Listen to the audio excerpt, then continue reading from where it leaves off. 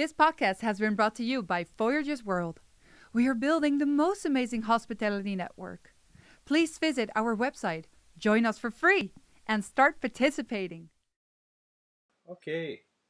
Cheers, man. Cheers. So here I have Manuel Ott, Right. right? Correct. And so I couchsurf here with Manuel about 2 years ago, right? In 2014, and since then we kept in touch. Mhm. We kept talking, and I am visiting again. Yeah. Welcome So, back.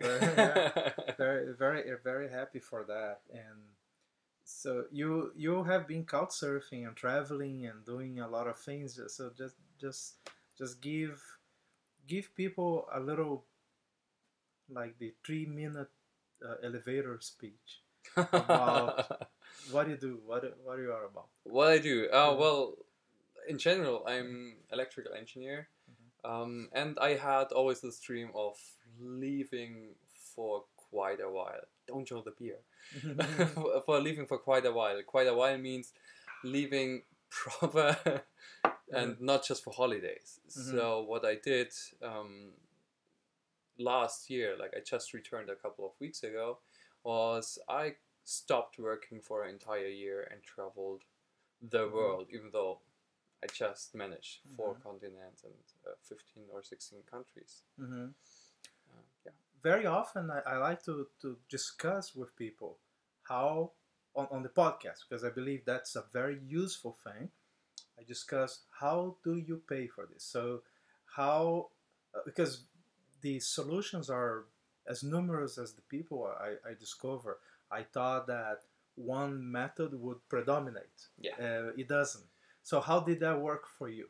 Okay, for me, first of all, when I decided to do that, I had no money at all. No money. I had a really expensive apartment. I had a car. So basically, my entire salary was gone every month. So Sounds familiar. yeah. I mean, I just like when my dad was talking to me, he said, like, wouldn't you need to save a little bit for later? So no, I never. I just lived into the day. I lived for the moment, kind of. But once I made the decision that I really gonna do that, I changed a lot of things in my life. First of all, I got rid of my expensive apartment. Now I'm in this apartment, which is 1/3 of the cost before. Still very nice. It's a really nice apartment. Yeah. I'm really lucky with that. Yeah. The second is I sold my car. So I sold a lot of furniture because I love a big apartment, small apartment now. And then the third, and I think the most important thing is I talked to my boss.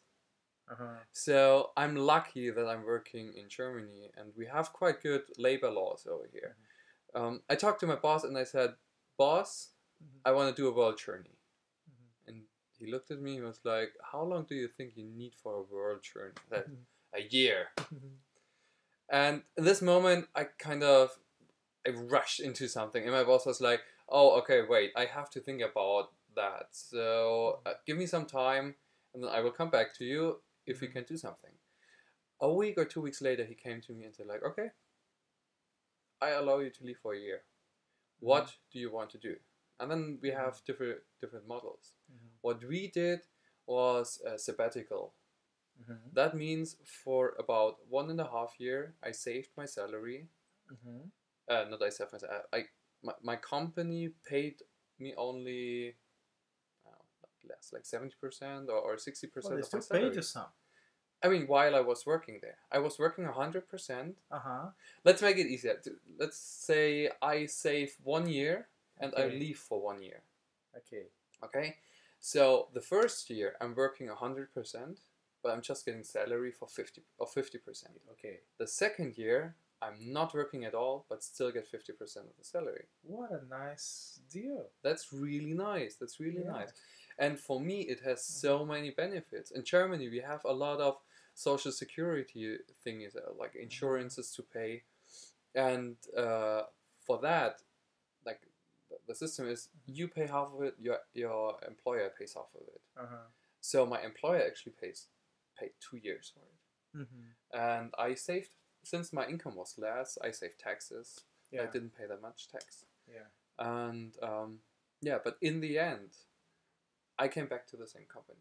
Okay. So my boss has the advantage to me keeping in the company. So I think it's a win-win situation. It's win-win because then you are already experienced. You don't need training. They already know you. Yeah, right. They can plan on you being back. Yeah. I mean, it's they very know good. I'm sometimes crazy. Yeah. Uh-huh.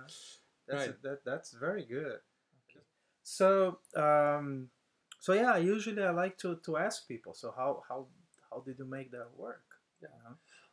Well, I ended up getting enough money from my monthly salary that I could actually survive in foreign countries. Mhm. Even though I traveled to quite expensive countries. I was in Japan, in Korea, I was in New Zealand, Australia, all those countries who are not really known for like a budget traveling. Mm-hmm.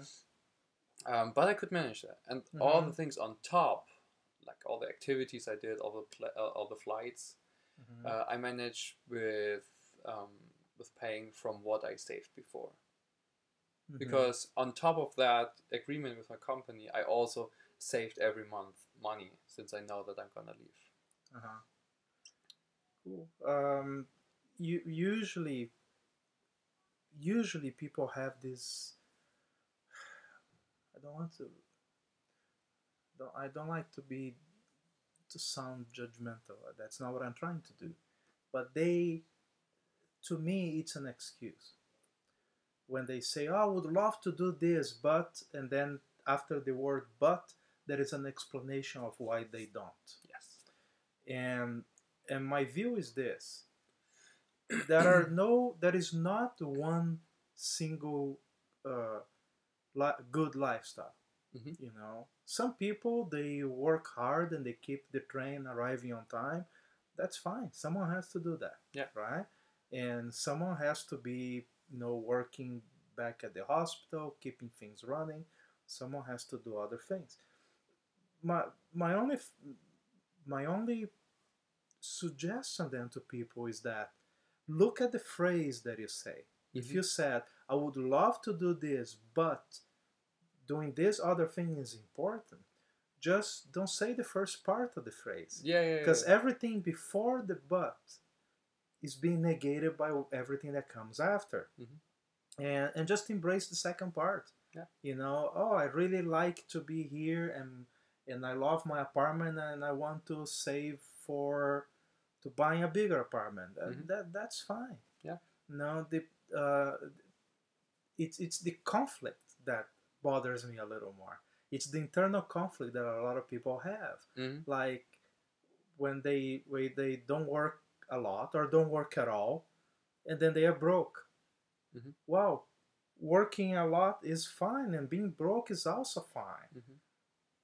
Working little and being broke and complaining at the same time, that's not fine. That's the problem. Yeah, I know. You can be a beach bum and just surf. As far as I'm concerned, that's a fine lifestyle. You not have money for anything, but that's cool. But yeah, that's exactly. all right.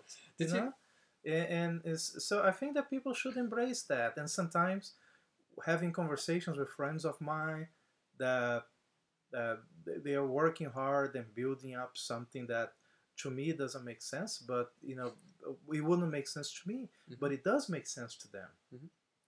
So that's all right. Yeah, absolutely. And it's when they are searching for a solution to how can I travel. I really want them to know by watching the podcast that the "I don't have money" is not an excuse. No. Because I have been talking to people that have traveled without money, that have started trips broke. And then they made money along the way. They figured out, they improvise, and some of them found very cool, interesting solutions. Yeah. Some people saved, and some people got really creative. I also think, like, because I had exactly the same excuses, I wanted to start this journey, this 1 year abroad, like leaving Germany for a while and seeing the world. I had this since I'm, I don't know, 20 something, like 22, like 8 years. And I always had those excuses. Oh, you know, now I have a stable job. Or now I have a girlfriend. Or now I have this big apartment. Or I don't have money. All those excuses. Yeah. Until I exactly had I was reading a blog about a guy traveling the world. And then I thought, like, if this guy can do it, why should I not be able to do it? Yeah. I'm as much a guy as this guy is. I mean, everybody has different environments, different preconditions, but why not me? Yeah. I can do everything I want if I want it. Yeah. And that brought up this. We talked yesterday about it. This flame inside me, and I was burning for this idea. And suddenly, when I was burning about this, and there was no doubt I would not do it. And from that moment on, I found solutions for all my buts. And then I got the money. I changed my apartment. Okay, I didn't have a girlfriend back then, so but I found a solution for it. So it's I think all it is. It's if you burn for it or if you don't. Yeah, I like that quote by Bukowski that it's something, I have to paraphrase because I don't remember, but it's something like if not doing something would drive you into being an alcoholic, then you should do it. You know, but if it's not burning you that much, if it's not, you know, it's not making you really uncomfortable, you probably shouldn't do it anyway. Yeah, right. Exactly. So you know, if sometimes people would prefer, and it would be better for them to just take some vacation and go to some place that you like, and that's good enough. Yeah. Long-term traveling has its own pitfalls. It has its benefits, some interesting adventures that it allows, but it has problems too. Absolutely. The logistics get really complicated when you leave, you know, for an entire year. By the way, during this time that you were traveling, were you still paying rent? Did you keep this place, or did you give it up and then got it back later? Kind of. Before I left, I mean, I knew what time I'm gonna leave, and then before I left, I just looked for someone who would want to have an apartment for 1 year, like from the beginning, to know he or she has to leave after 1 year. And in fact, I found a guy. He's in my dojo, and he said, "Okay, I'm gonna take it for 1 year." And he came in, and I could leave all my furniture. So I just had some boxes to move, and not all the furniture, the couch, the bed. So yeah, and it just worked out perfectly. That's so funny. Everything from the first moment on worked as planned. That's not true. There are some obstacles, but all obstacles which are not a showstopper. And because if I don't find a guy coming in here, I had a problem, because then paying the rent for an entire year is a huge. It would be heavy. Yeah, it would be a lot for this year. But then I found a guy, and it was really good. I know this guy, so when there was something, we could talk, and yeah, that was really useful. You mentioned the dojo. You have been doing martial arts forever, right? Not forever. How long have you been doing that? I mean, this particular martial arts I started in 2008. What is it?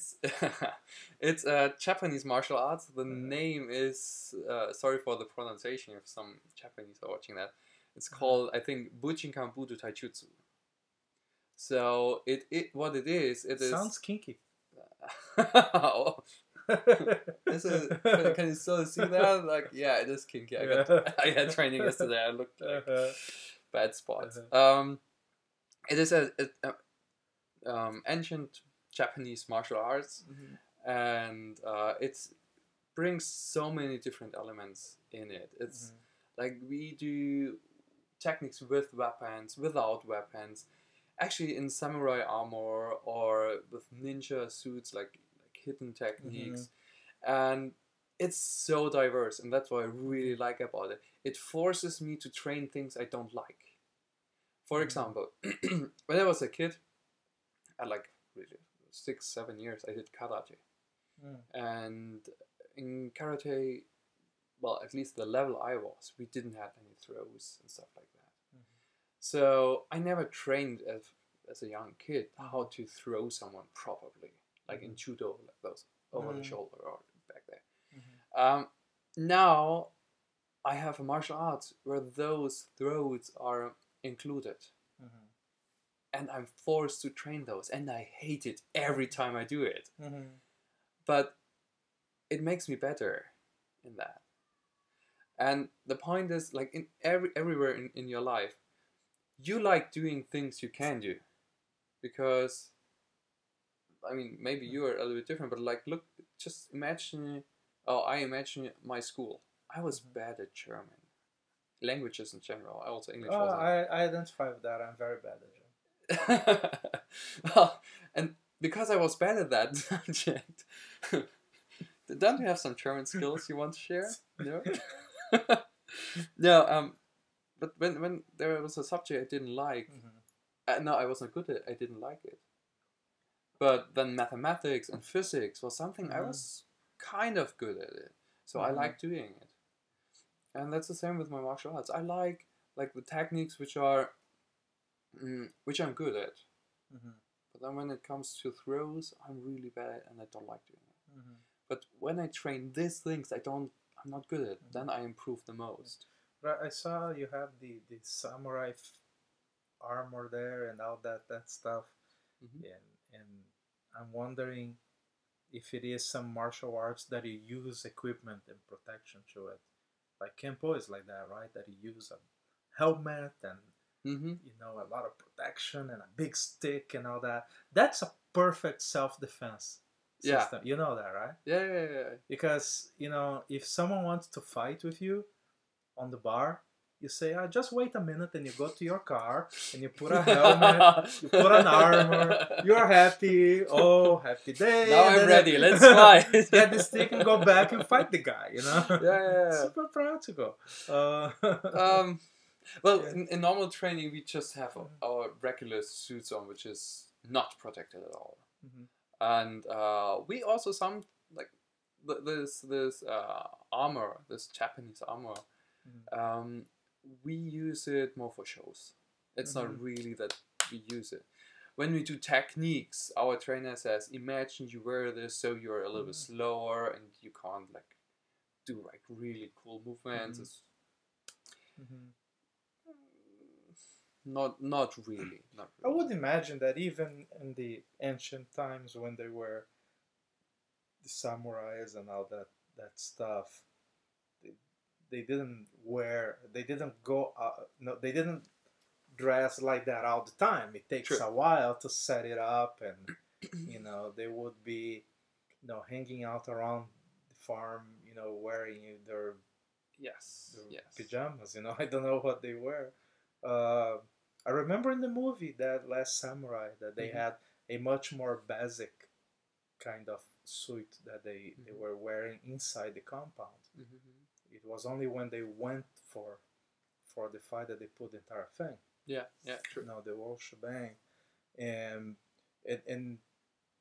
it's beautiful, totally not practical.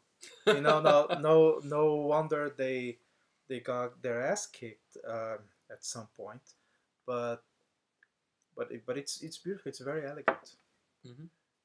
There are usually these things, even when you really look at it. Of course, there is a lot of admiration for some things in the culture, the samurai culture and all that. But let's be real. It was a mafia.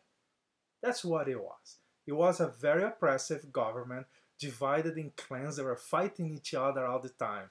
What is that? What is the difference between that and the gangs in Mexico today? I don't know what is the difference, other than the way they look and the way they dress. Because the philosophy, the strategy, or lack of it is the same, you know. And no wonder it was so easy at a couple times in their history. It was easy to consolidate everything together.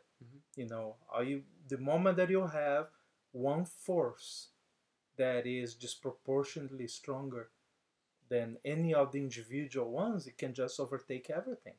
You know, and that happened, and then the Shogun era came up, and then later happened again when the Americans came up. Yeah, yeah. You true. know, Yeah. and they brought, you know, the firearms and all that. Um, in each one of those eras, the equation was exactly the same. Now I think that there are some very bad misconceptions about things. Like people say, well, you know, but they could go around and they could uh, uh, basically do anything. You know, if they didn't like you, they would kill you, and it was okay. So, well, it wasn't okay, but who is going to stop them? Right? Yeah. It's not that there was a law saying that if you are a samurai you can do it. It just happens that there is no law saying otherwise that anyone could enforce. Right? That's the only thing.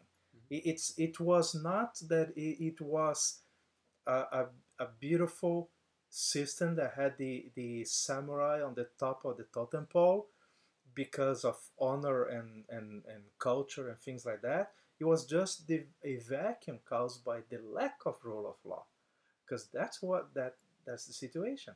They had people confuse having, for example, a code of conduct, having a code of ethics that is very strong, you know, and by consequence, their behavior was also very codified and very well understood. That's not the same as rule of law. Rule of law doesn't depend on you being smart. Doesn't depend on you being cultured and understanding things. It applies to you no matter how dumb you are, right? Yeah. So the rule of law doesn't depend on the individual. They didn't have that. So yeah, it was very unruly in that sense, and at the same time incredibly beautiful and poetic, and you know that Japan is full of interesting, I would say, it's full of these characteristics, these cultural points that you cannot confuse with anywhere else. They are really unique to Japan. Yeah. And Yeah, I agree. which makes me incredibly curious to go there. You know, now I want to go. And did I tell you about my plan? You told me that you want to hike. That I want to hike and learn to cook. Yeah. Right, yeah. And learn to cook.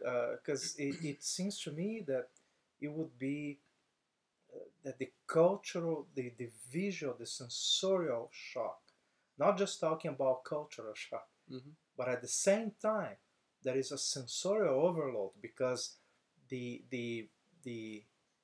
there is a word for the combination of all the colors that you are seeing at the same time.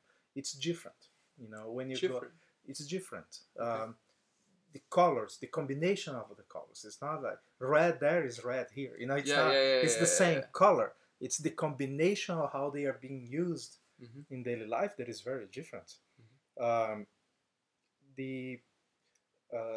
It's islands as well. So because it's islands, the geography and nature in general will have a few surprises. You know, like animals that they have different styles, or even completely different animals. It's not like Australia or New Zealand where they have fucking monsters and aliens there. But I want to go. But in Japan, like, even it's funny to say this, but when you look online, Google a picture of Japanese chicken, the chicken looks Japanese. The really? Chicken is more colorful. Okay. You know, look at a Japanese cat. It is different. You know, is like they have cats that are fucking different, and that's in nature. It's not because they groom their way, you know, but the animals are different. So yeah, Google that. You are going to notice that Yeah. wow, they have this fucking chicken is really more colorful, and and the chickens that we are used to see are kind of plain, and those ones. Now that I'm looking at, by the way, I'm looking at the camera, the image, the feedback, and this thing behind me really looks like a funny dildo. Check this out. It's a lamp with a what the hell? That's But a lava lamp. yeah, it's a lava lamp. But I was looking, what the fuck? There is a dildo behind me. This is not a girl's apartment. Well, whatever. Okay. There's the Death Star over there. Yeah, here. Yeah. Yeah, we can tell that you're a geek. I can see Star Wars from here. Yes. That is Star Trek. Yes. That is a lot of sci-fi and Babylon 5 and Stargate. Jesus. What else? What else you have there? Like That's The Simpsons and Family Guy, Simpsons. Big Bang Theory. Yeah. Yeah. Do you have Dune? Doom? Dune. I think Dune or Doom? Dune. Dune? Yeah. Yes, I do, definitely. Okay, he's officially a geek then. Yeah, and Yeah. it's and the when I moved back, Uh-huh. I did something I wanted to do from the first day when I moved in here the first time. Mhm. I ordered my entire DVD and Blu-ray collection by alphabet. Oh, you ordered. I Okay. ordered it. The problem is my shelters are full now. I cannot Uh-huh. buy anything. Uh-huh. Yeah. That's so funny. Yeah, Like and you have like the entire James Bond collection. yeah, I'll put some photos. Of and this. here Back to the Future. Mhm. That's like the classic. Yes, it is. Yes. You know it, don't you? Yes, Yeah. I watched it. I watched all that. Yeah. No, but I like when I was a student, I got a lot of movies from somewhere. They were falling down from a truck. Do you know this expression? Yeah. Okay. Yeah, a lot of things fall from the truck. Yes, in America. exactly. And those movies somehow appeared at my computer. Ah. So I said, okay, I'm a student. I have really not a lot of money. Mhm. I do that as long as I don't have a lot of money. Mhm. But once I earn money, I'm gonna buy all the movies, Mhm. like not from a truck, but from a store. Mhm. So and then I started buying all the movies, and I have hundreds of DVDs. It was cool how recently I saw. I discovered a comedian. His name is Doug Stanhope. In 2014, I started listening to him, and I totally love his material. And then gradually I started to buy his videos. Didn't have to, but it felt like, I really like it. I want the copy in high resolution, and maybe one day I'll meet him, and I want to feel that. All right, man, I gave you money. Yeah. I enjoy it. I enjoy paying a comedian. Strangely, I don't care as much for music.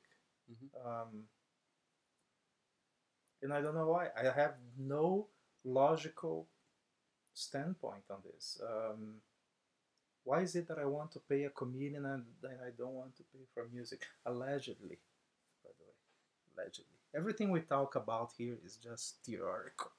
Yes. It's never reality, right? No.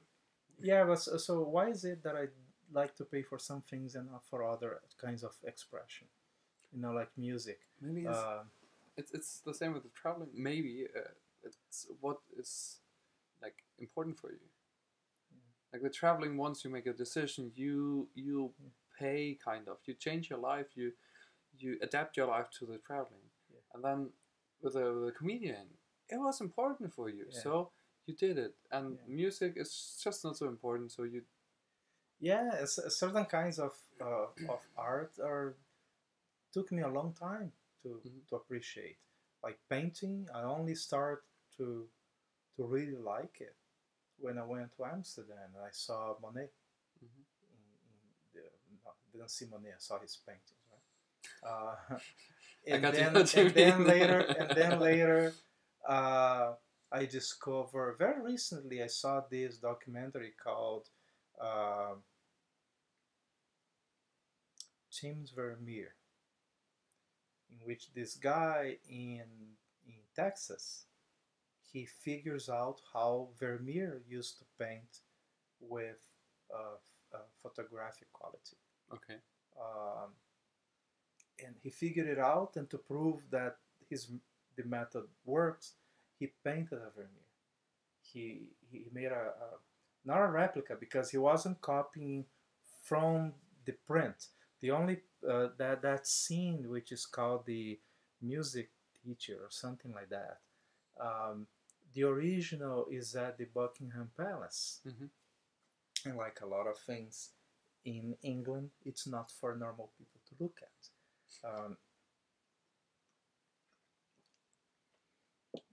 So there is no access. He got access for like 30 minutes Mm-hmm. to see it.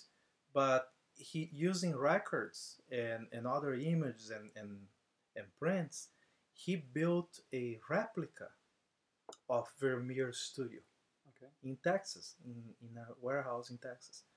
The replica was perfect down to the details in the furniture, the light, the position, in relation to the sky and everything. And so he had the same environment. Mm-hmm. And then he put together his optical device that he used, and he painted a Vermeer. It took him like, I don't remember, 6 months, something like that. Mm-hmm. It was incredibly tough work, but then he invited experts that there are experts in Vermeer, and they look at it and they were very impressed. Mm-hmm. It's a fantastic documentary that I recommend, and I'll put a link on the podcast. So I really discovered that I like print like this lately. Um, Plays like theater, Mm-hmm. like Broadway shows. My ex-wife dragged me to a few of them. They were okay. They're not bad. Yeah. No, they are good. But to you know, I don't think I would go to watch a play if my hair was on fire and they were giving away water during the play. It's not Not bad. easy to convince me. Uh, I went on the entire idea gets me bored. Oh, Yeah, really? the entire idea. I saw a few, but again, it was the ex-wife factor. What I like is, like, I like funny things. The magicians, like Penn and Teller are incredible. It's you learn you it's not that you learn things. You are watching things that cannot happen. Mm-hmm. And but you are there with your you're not trying to believe it. You are trying to not believe it, Yeah, and you right? try You to are find trying out what did they do. exactly, and they are Yeah. still fooling you. Yeah. Writing. I think that there is so much technique, so much knowledge Mm-hmm. behind that I admire, that the art of magic and comedy became important in my life because it's the most complex expression of of a language, along with poetry and good songwriting. Mm-hmm. Not all songwriting, okay? Like Undermine. any Beyonce and some of these pop stars today, I could write better shit than that. My best example is always Under My Umbrella. Lady Gaga. Lady Gaga. Was it Lady Gaga? Yeah. No, I don't remember. But Lady Gaga is a good example. I was thinking, Jesus, that's so retarded. Like a 13-year-old can write those songs. She probably wrote those songs when she was 13. And then later just play them.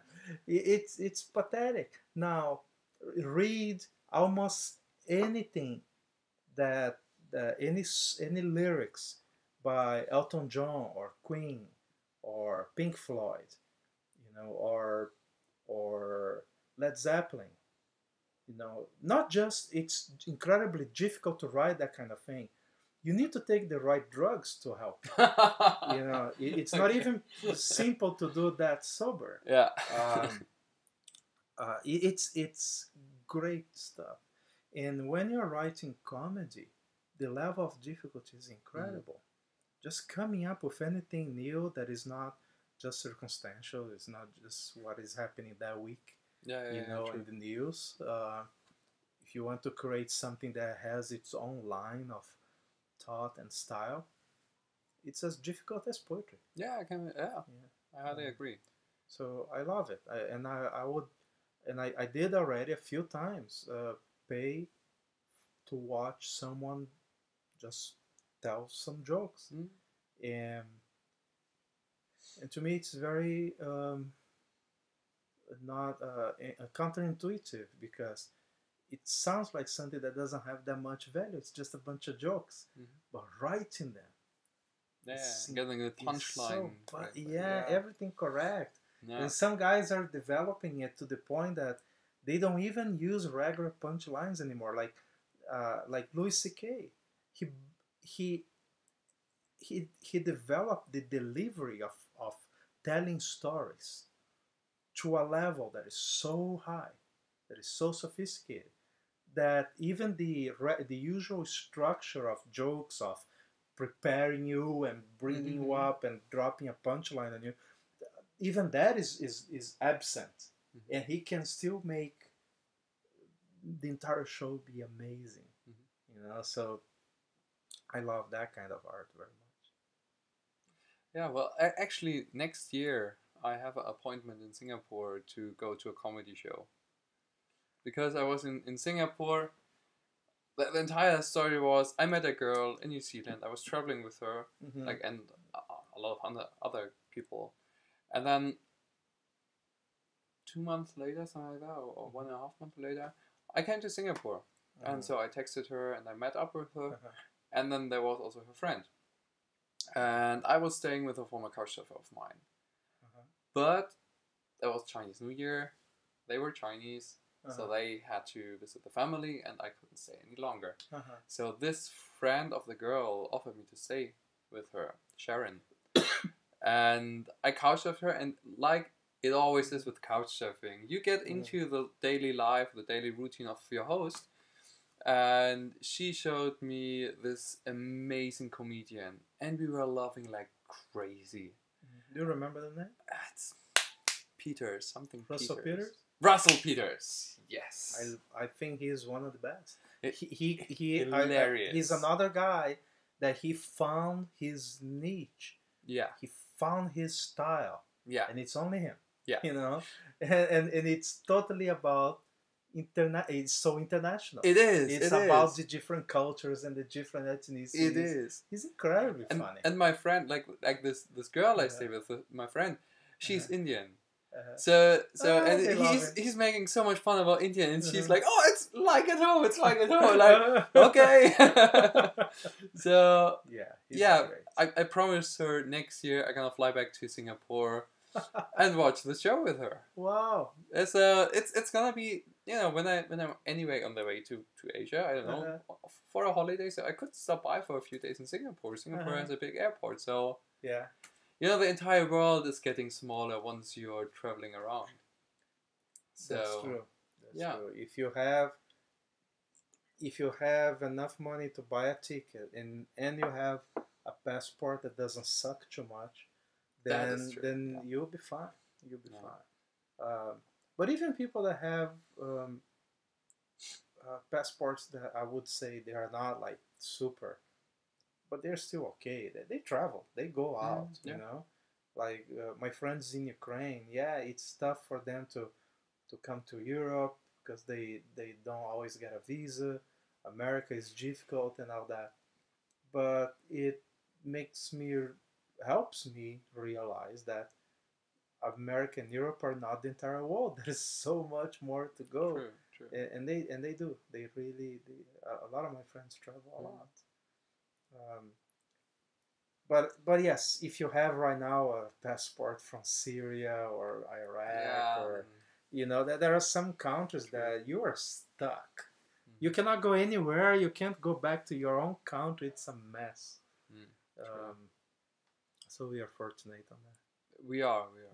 So often I think about that, like a lot of problems I have are first world problems. Yeah. That's actually one point when I came back. I realized I came back and I thought like the people are complaining so much.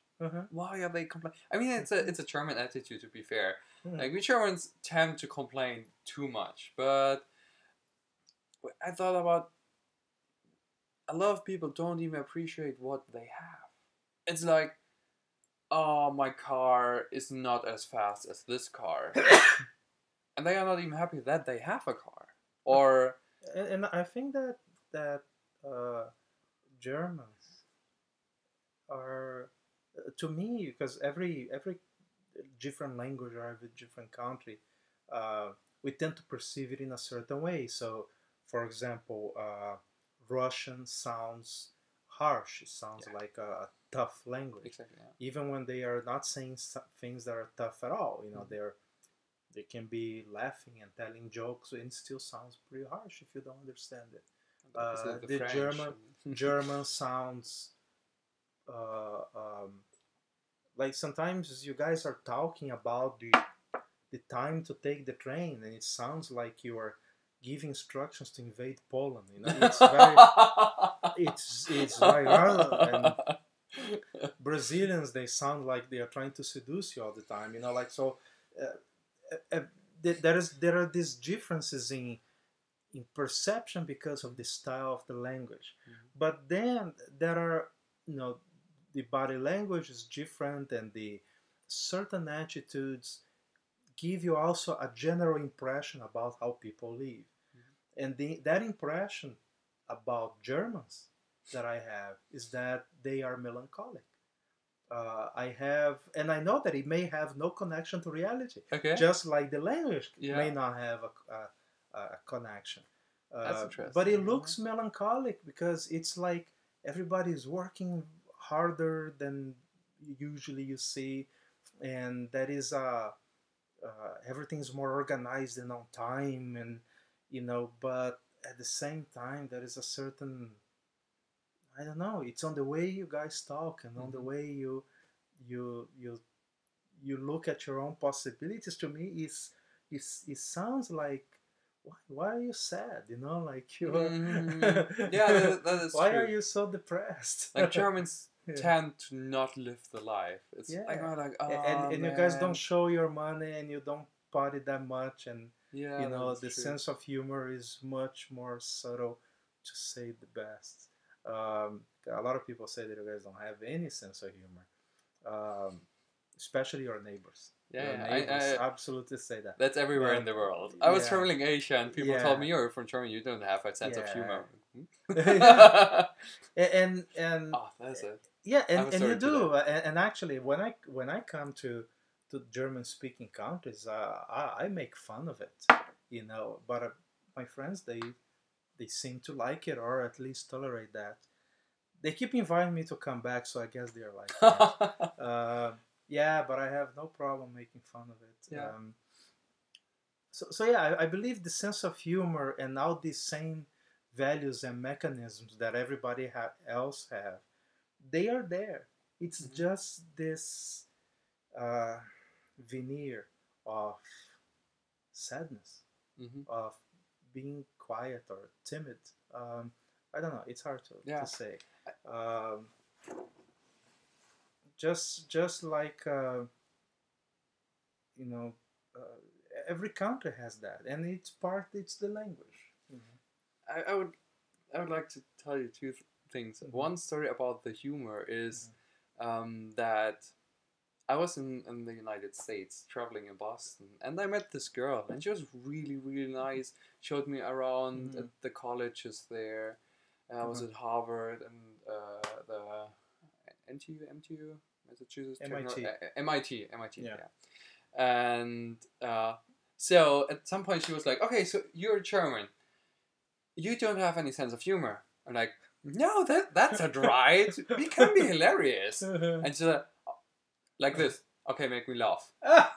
And I'm standing there being like, That's not helpful. yeah.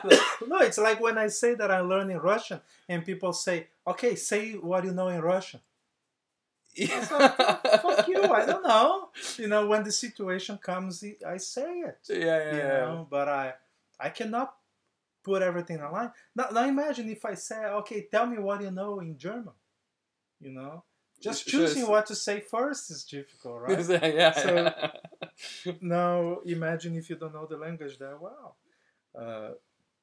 But no, yeah, some people they it's like they test you, or when you tell, this happens a lot in Ukraine. You tell that you speak some Russian, Mm-hmm. and then they switch to Russian and keep talking to you in Russian, Like, and now you are getting like 30% of it, right? Yeah.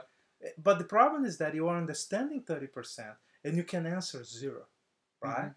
Mm-hmm. And because they go to normal speed, they say no, that's not the way that you learn, or they say no, you say something and I'll tell you how to say in Russian. Well, if it was just like that, I wouldn't go to fucking school. You know, I wouldn't learn. I wouldn't buy a book. You know, that's not the way you learn. Yeah, true. You know, Yeah. you need a method, and you follow that, and at some point, we can gradually mix that with the real situations, and you know, so I find it quite uncomfortable. And one day there was a party where my friends, out of absolutely good intentions, I'm not criticizing that, uh, with very good intentions, but it was a big party in a house, and most people were Ukrainian and some Russians, and they were the language in general was Russian, but and I was talking to some people in English, uh, some that knew some English. They were, and there was a group. There was really a group like next to me, and we were all talking English. And then the host came up and kept talking in Russian to me, you know, and help, and I would try to respond, and he would say to me how to say that in Russian. Well, while he was doing that, everybody walked away because it was so uncomfortable now. You know, and I told him, you see, man, you know, like, you stop the party. You know, this is not a class; it's a party. Let's have a beer and just enjoy it. That's the right time. Yeah, Yeah, true. People tend and they're trying to be helpful. Yeah, You know, that I'm not criticizing that at all. It just it just didn't work like that. Yeah, in the break, you reminded me of something, because I told you 2 days ago that I would like to ask you about your time in Ukraine, because over here in the media you get a very, how to say, a colored picture, like, you know, not necessarily the truth about what's going on in the Ukraine. Basically, what I hear from the media is that like Russia came to the Crimea, which was part of the Ukraine. Then they started fighting, even though it was not officially the Russians. And then the European Union started the sanctions against the Russians, but the entire Ukraine is kind of messed up. So that's what media tells more or less over here. The people already, a lot of people are already asking questions like, is that the entire truth? Because there were problems that there's like very one-sided, like pro-America and against Russia. So what is your every experience? country has biases and a certain tendency for disinformation and bad media, but they do that in different styles. Uh, and also they have different levels of access to variety of information. So in America, we have a media that is fully owned by the establishment politicians. So the entire media has a bias that is so evident that is horrible. But in America, at least the internet is very common. it's very accessible. Mhm. So yeah, social media is very pervasive in the country. So you get some different points of view, and if you are interested in, it doesn't hit you automatically, but if you are interested in learning more, or if you are um, disciplined to ignore regular media, it's Mhm. very possible there. Yeah. In Russia, internet is elite thing. Very few people have it, just simply because it's expensive and it's unpopular. So the percentage of people that make up their opinions based only on the newspaper and TV is very high, and it's as distorted as you can imagine. Okay, like the Russian media is pure propaganda. Mhm. Uh, I would say that the American media is not pure propaganda. It's half propaganda. The other half is bullshit. But it's not bullshit that is organized with a certain purpose. Yeah. Okay. Oh, we have the purpose of pushing this agenda. No, it's whatever is more entertaining. Yeah. So you can open CNN any day and there will be like 1/3 of the first pages is about the pills to grow your dick and shark attacks and some other bullshit that doesn't matter in your life. Mhm. It's stuff that has no consequence. So there is a lot of this time wasting, and then that is propaganda. But Russian media, the very little that I saw, is all propaganda. And also, it's one of those countries where outside websites and outside media are heavily filtered, Okay. like China. Mhm. Uh, so in some countries, I would say the view that the population in general can possibly have is very distorted. And several times already, talking to Russians that they moved in, or they had to move, and I have friends that they cannot go to Russia; they'll get arrested the day that they get back. Mhm. Um, so they develop a very different view. They change a lot once they leave because they see that, wow, I was being fed bullshit all the time. And Europe has its own flavors of bullshit, but because the continent is Definitely. so fragmented, it's very difficult for a certain ideology or certain point of view to dominate over the entire continent. You Mhm. know, also Europe has older democracies Mhm. for good or bad. Sometimes that is a big disadvantage as well. But at least if someone comes up with a crazy idea, really crazy idea in one of the European countries, the others tend to resist it, even if it's simply for the fact that it comes from another country. You know, it's like as if it is as if like a guy like Trump came Yeah. up. It was incredibly popular in New York, but the people in Texas just went like, I don't care. Mhm. It's not from Texas. Mhm. So we are not that isolationist in America, Mhm. but in Europe you are. Mhm. Yeah. So yeah, it's a lot of bullshit. Now, what happened there? Yeah, what happened is in general, it's a simple idea of what happened since 2012. 2012, 2014, with Euromaidan, and then Right. Right. they invaded uh, uh, Crimea. And there is no better word for that. Yeah, they invaded and they took it. Mhm. You know? However, I watched the speech that Putin gave at the UN. Uh, and let me make it very clear. I think that Putin is the second biggest asshole in the world today.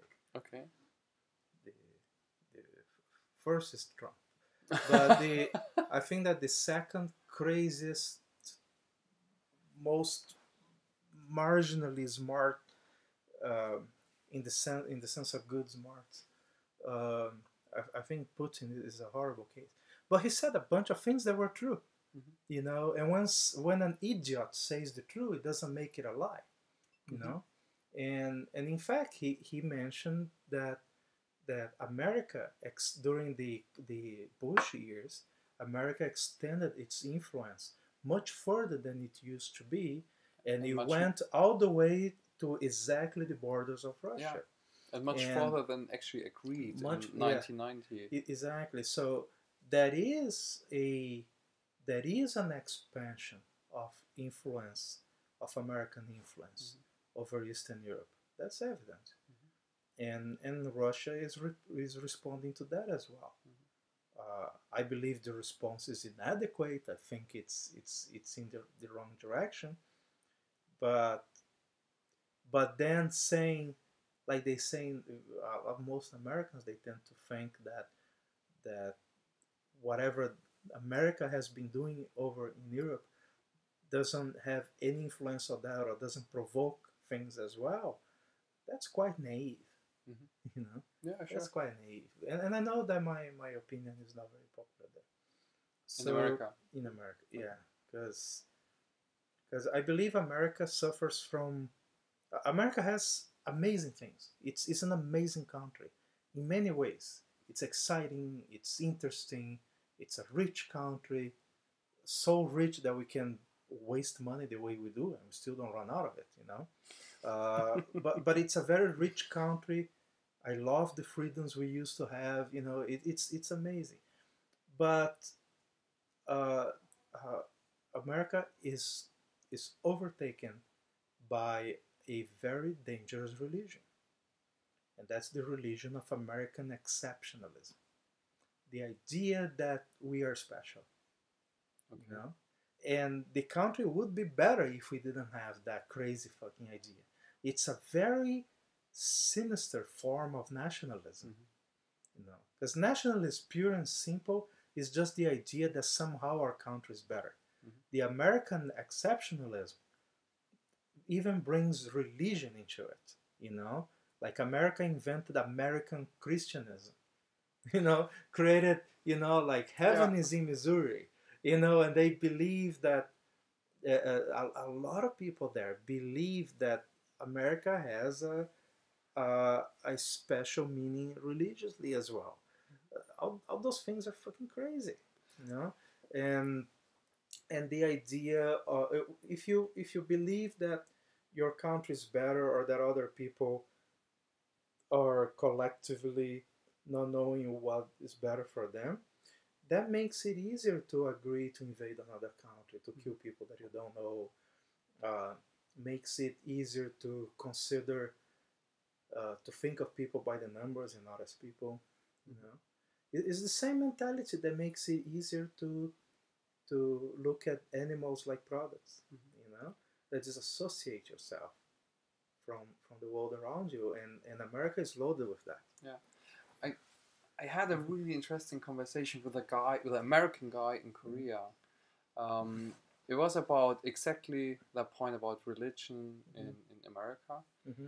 And the interesting thing was, this guy, first of all, he was crazy as fuck. But such a cool craziness. Like Yeah. everybody loved him in the hostel. He was really a great guy, and but it was his very first time outside the United States. The very first time, and he came to Korea, Uh-huh. and I met him on his first day, and then I kept on traveling, and he kept on staying at the same place, and at the end we met again, Mm-hmm. and he shared with me all his like new exciting things he experienced, and we had once this discussion or conversation about the Americans and the religion, and then I figured out a really interesting difference between, not, I can't say Europe, I have to say Germany, Germany and the United States. In Germany, you get educated religion in school. You have a subject at school which is called religion. In the United States, it's basically you get religion educated by the church, right? And I think the interesting fact is that in Germany, at least, we get educated about not just Christianity. Mm-hmm. It's also about Buddhism, about Hinduism, about Islam, Yeah. Judaism. So you get an idea of what are all those different religions stand about, and actually that all those religions like have a good point, and it is a religion, and like it is, you can something believe in. A religion is a way of personal expression. It's like music. Yeah, You know? that's a good point. And That's just really like music, it is full of allegory and mysticism and symbols that you can't take completely literally. Just like you don't take music literally. Yes, You exactly. know, you know, Bob Marley, he didn't actually shoot the sheriff.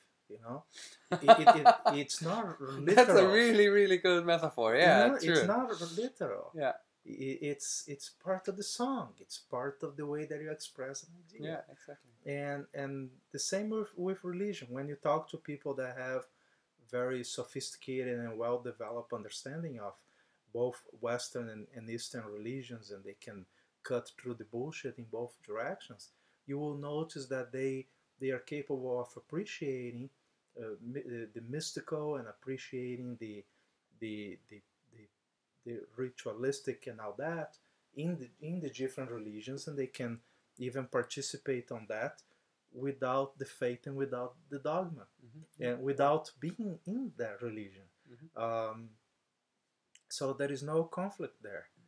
But the way that a lot of people look at religion in America is fucking insane. Um, and I heard an English guy say something in a way similar about religion in England. He said that over there it's not nearly as bad because in England they have their official religion that is pushing everybody, so they don't take it seriously. Okay. You know, in America we have a variety, I think the most amazing variety and freedom of religion. Yeah. But then because it's something voluntary and it's and when you go, everybody that is taking it seriously, the reverb, the reverb chamber effect, you know, when everybody reflects the same values back and forth, it keeps reinforcing it, you know. So the fervor, the intensity of their connection to their church is much more intense than it is in Europe. In Europe, people barely mention it. You know, like I was in Ukraine, and Ukraine has more churches than any place that I have been before, and nobody bother you for that. You know, like it's there, but they don't even mention. They don't talk about it. They don't ask what is your faith, or you know. It's like they are used to the idea, and definitely you don't see them voting with it. Yeah. You know, I have. So it's comfortable. Yeah, it's I met, like, because you say like you don't feel it, or nobody's bothering it with you. I was in Taipei, and I met a American girl at my hostel, and we ended up like getting lunch together, and we talked, and we had also this similar topic about Americans and faith. And then I mentioned that it is, for me, being from Germany, unusual that the president has to like swear in on the Bible and say in God, or you say in God we trust, or it's on the bill, yeah. right? So help me God. That's So the help last me phrase God. of the Right. pledge. Yeah. So and then we had this, and she agreed. So like, now you mention it, it's really weird. Why is that? And then in the end, like, we just met for a day or 2 days, not too long. And in the end, she said, and goodbye, and may God bless you. And I was laughing. I said, you did this on purpose, right? And she's like, no, I didn't. and I was like, okay, it's so deep inside her. It's like, yeah, well, you know, it's like, you know, when you sneeze and people say God bless you, even when they are not religious, you know. But that doesn't bother me at all, because it's a pure expression of friendliness, you know, of being friendly or wishing you well. The problem is when they they do politics of that. When they choose how to vote, they choose who to support, you Mhm. know, based on what the priest said. Mhm. Or, or when public policy is decided based on religious values, then all kind of shit happens. You know, in America we have the education system is not the basic education is not great, but in some things it's horrible. You know, sex education in America is a disaster. You know, Is it? it's a calamity. All right, it causes the way it's done over there is much worse than not doing it at all, Okay. because it's based on very conservative policies that are insane. No sex before No, marriage. it's associating, it's teaching kids to associate sex with pain, with danger, you know, with disease, and telling them to to avoid it, and you know, and all that, and stuff that is completely unrealistic, and it has been measured over and over that the result is bad. Mhm. That kids, they end up having sex anyway, but they are much less educated about it. They're much less about educated about wearing protection. Yeah. Much less educated about dealing with the consequences and choices, and so it's crazy. We have a very immature system, Mhm. you know, and which which connects in their mind, connects sex with danger, Okay. instead of connecting taking bad decisions, irresponsible decisions, with danger, because that's where the danger actually is. Mhm. Sex is part of life. It's part of, you know, it's a good thing that is part of their development as kids anyway, right? Uh, People listen to this, they are going to think I care about the kids, but not that much, not that much. But But you know, I don't care too much about a lot of things, but I can tell yeah. that, you know, friendship is better than hostility. Yeah. You know, education is better than ignorance. Mhm. There are some things that are just simply better. Yeah. You know, tolerance is better than being intolerant. Ignorance. You know, equality is better uh, than discrimination, and you know, so there are some values like that. And when I look at the way sex education happens in America, I think, what a fucking disaster. It could be better. Mhm. You know, it could be something much more rational and productive, and that would, you know, help a lot of kids avoid unnecessary suffering. Mhm. You know, so in that sense, I am sensitive to it. I see things being done very very bad. Uh, Europeans, by any way that you measure, are doing better than Americans in that. It's like By any way that you can measure. well, I have to admit, my parents did a very good job on that. Like when I was young, they forced me on like pulling condoms over bananas or a stick of a broom. So because they said, and then my mom gave me condoms to practice in my room. She But said, yeah, like once it is you need it, you have to know how to use it. So practice it so by it yourself. doesn't break your mood too much. You already know Yeah, how to. like or Yeah. you use it at all. Yeah. And then the next point was, she said, I cannot stop you from having sex. So, if you need condoms and you are too shy to ask in the shopper, then ask me. I give you condoms because you're gonna have sex anyway. Yeah. But then do it responsible and with Yeah, protection. which is a lot better than the way they are trying to do in America, Yeah. in general. But and also that is a great opportunity lost there, because, and I'm talking about both America and Europe on this, Mhm. Because sexual education is mostly about reproductive sex. Mhm. But reproductive sex is what we do in average, in one of every 1,000 times, sex results in reproduction.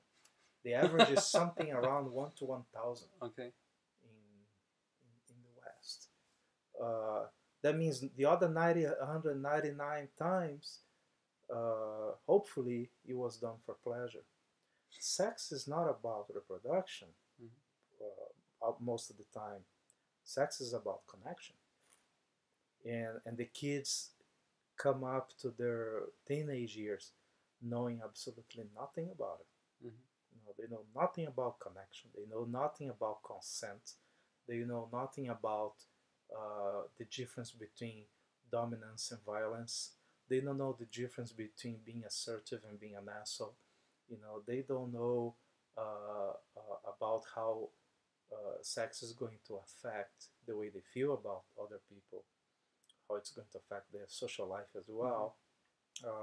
They have no clue about the consequences of what they do online.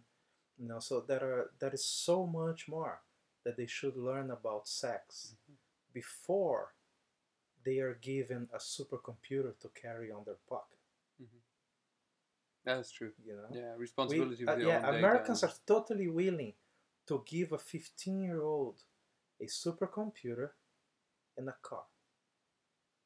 No, the car is a little bit later in Germany, but yes. Yeah, in some states it's 15, other states it's 16. In Germany it's 18. Yeah. So they are okay with giving something that is access to all the porn in the world and all the bad information and all the craziness, all the good things too, but usually people are going to search for the crazy shit first. And a little weapon, which is a car.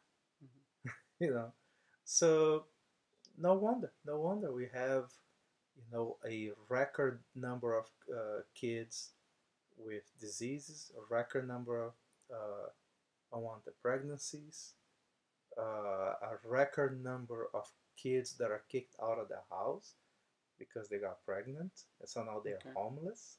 The number of girls that are homeless because they got kicked out, either because they are gay or because they're gay, really? Oh yeah, it's very common. I thought the American society is very open with that. Kids came. I would say 1/3 of American society is very open. Only 1/3. And about 1/3, and about 1/3 or so is medieval.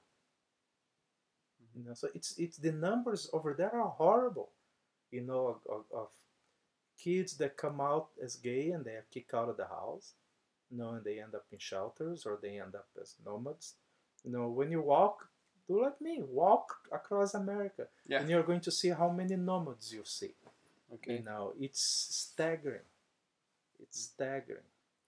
It's kids from very religious families that cannot tolerate the disaster that is the result of the sexual education that they gave. So there is a lot of confusion like that, and I don't see. You see problems here as well, but it's not nearly as bad in that department. Okay. Especially away like in the West, like in France, Netherlands, people were very mature about it. I'm talking about the adults. The adults are very mature, very realistic. And usually that doesn't get on the way then. I want to share a story from my grandmother. My grandmother with 70-something. She was sitting there, and there was me and some bunch of others from my family. My sister was there, I think, like the grandchild. And she said like the 3 best adventures in the inventions. Now I got it. Inventions. The 3 best inventions in the last century was the washing machine, something I forgot, I can't remember, and the birth control pill. Oh yeah. And she said like, we wanted so badly, but we couldn't do anything because we can't get pregnant. There is a scientist called Hans Rosling. You can find him easily on TED.com. He dedicated one entire talk about the washing machine. He said that's the most predictable way to measure if women are emancipated in a society or not. They have washing machines. Because when you look at very primitive places like we think of Africa, very often, women spend about half of the time carrying water and washing clothes. The moment that she has access to a washing machine, that means there is indoor plumbing in the house, there is electricity, right? And now she has time. She finally has time because the uh, gender equality comes a lot later than that. Okay. For most societies. But that's really the dividing point when a woman goes from having almost no time of being a workhorse to having time to do whatever it is, studying or doing nothing. Uh, in another, there was another talk. I don't remember if it was him or someone else that was saying that the most trusted predictor of any society uh, getting out of poverty, getting out of the below so many dollars a year, and having basic services is when women have control over the reproductive life. So for as long as men can decide when they have kids, and usually they end up having many, they live in huts. Okay. But it's when women have the power to take that decision, and usually that happens because they also have some education. Yeah. Then the number of kids drops, and then they step out of poverty. It's the most trusted number for that, which is very interesting. Again, we end up with the same old equation. It takes education. It takes education. It takes some equality. It takes rule of law. That's Before you have that, everything is caves. Everybody's in caves. not necessarily cave, but yeah, you're right. Like through all those countries I traveled within the last year, I found out I experienced by myself in those countries where they have proper education, people live that I don't know, live not necessarily happier, but very way better, way more comfortable. And that's like a chicken egg problem. What comes first, the education or the living better? So somehow it is connected, but I couldn't tell which one comes first. We are not talking about complex education. It's very basic stuff. And very basic education people get, but it doesn't help if you go there with an NGO and give her a sewing machine and and $100, and you feel very good about yourself, and then you leave. You white people, you leave, and the neighbor goes there, beats her up, and takes all the stuff away. Because a lot of people are not aware that in a lot of these countries, a lot of these very underdeveloped places, usually there is someone, when there is lack of rule of law, there is someone that just goes and takes stuff from everybody else, and so nothing grows, nothing stays, in that society. So yeah, you connected to law. I would still connect it somehow to education, because when like example in Vietnam, I had a very good friend, a really nice girl, and I liked her a lot, and she, like, we were walking together around, and then in Vietnam everybody who starts talking to you wants to sell something to you. And then there are so many kids selling so much hustling, and then so much it's very irritating. It is. So I sometimes had a really tough time there, but then the kids came, and I always asked her to ask this kid if this kid visits a school, and 100% of the answers was always no. Mm-hmm. So I think it is not necessarily the law enforcement, but it's also the knowledge of the like how important the education is. The more education people in general have, it's all that, like you have to have some education. You have to have some expectation that people are not going to just walk into your house and take your stuff. Like it is the norm in a lot of the world. There has to be an expectation of respect for private property, respect for your privacy, and you have to have mobility. If you don't have mobility, you're a slave. I don't see any connection more clear between slavery and people than the lack of mobility. If you cannot choose to leave your place, if you cannot choose to go somewhere else for something, you're a slave.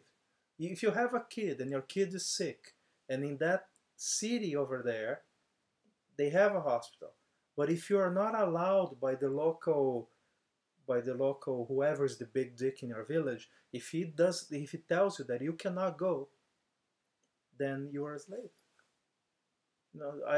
Because it's the same result. You cannot go where you want to go.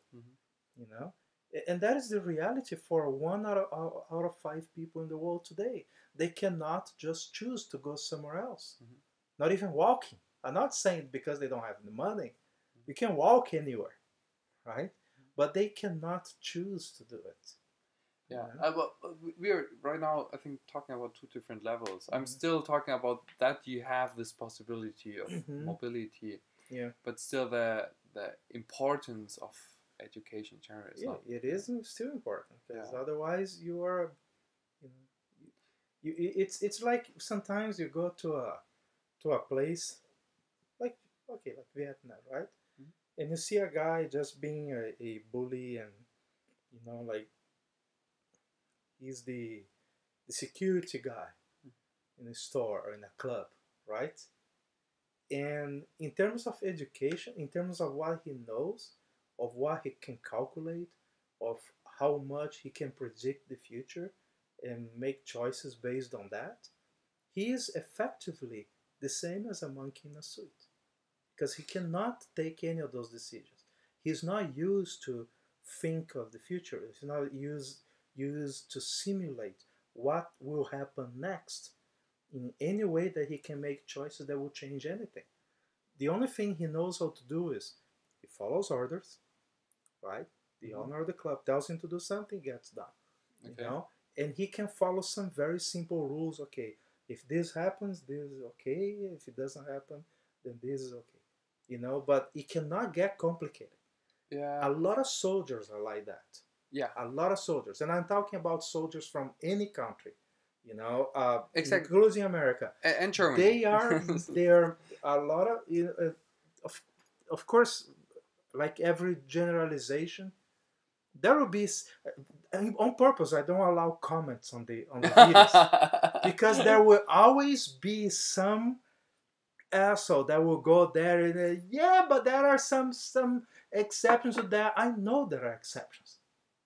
I'm not an imbecile. I understand that for every group, for every situation, there will be a certain number of exceptions.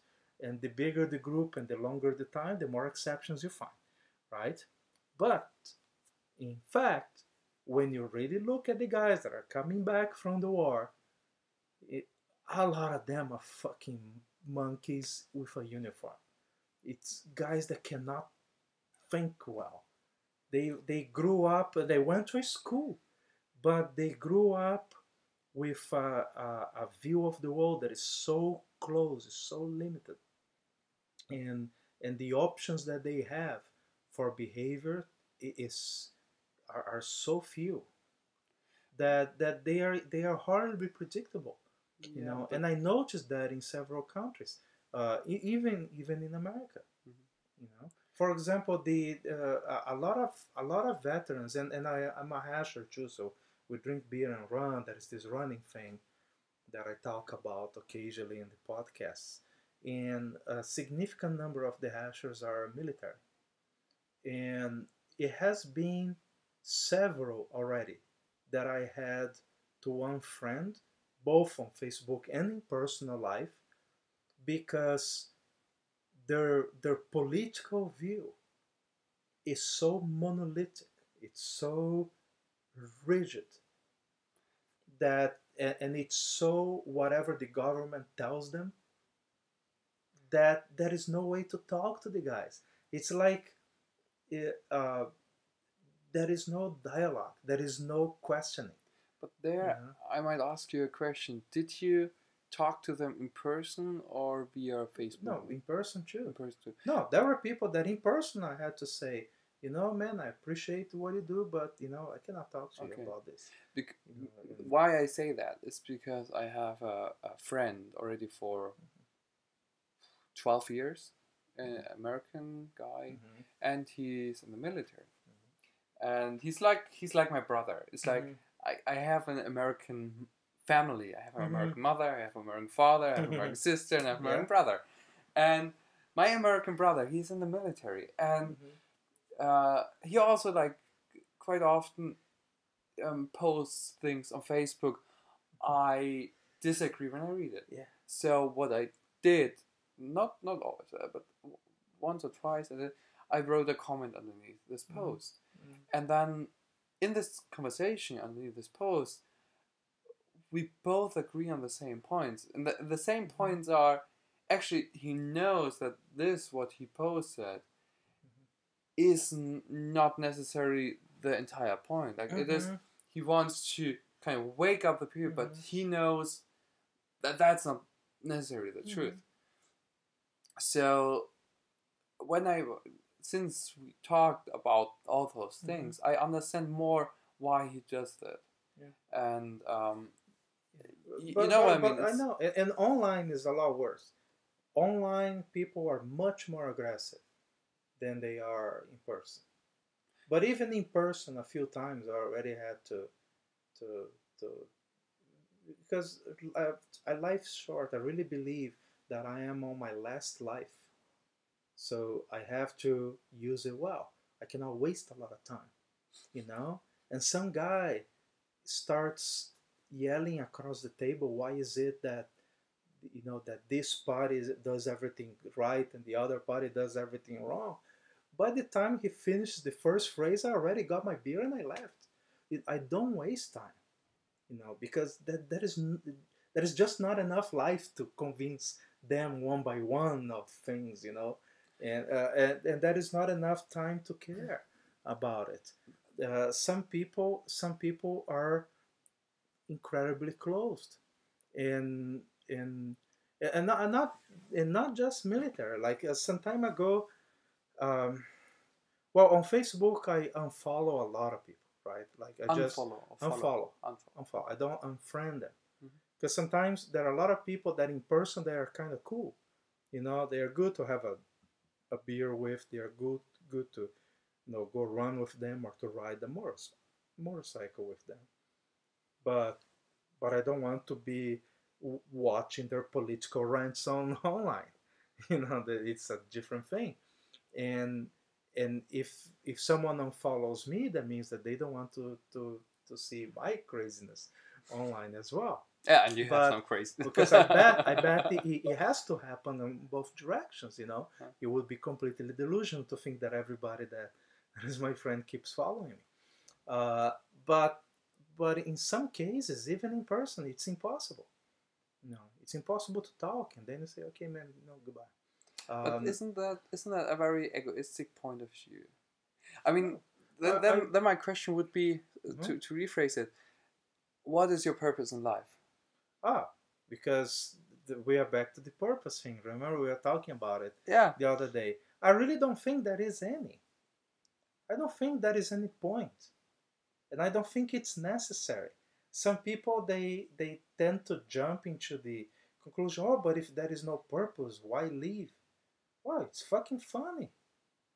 It's great. I like to drink, I like to eat, I like to fuck, I like to travel. Isn't that enough? What else do you need? So I think that having a purpose, and sometimes people stumble upon the opportunity to even change the world around them and make really great things. Great, they should take the opportunity and use it, Yeah. right? Occasionally, I see some traces of it on the work that I do.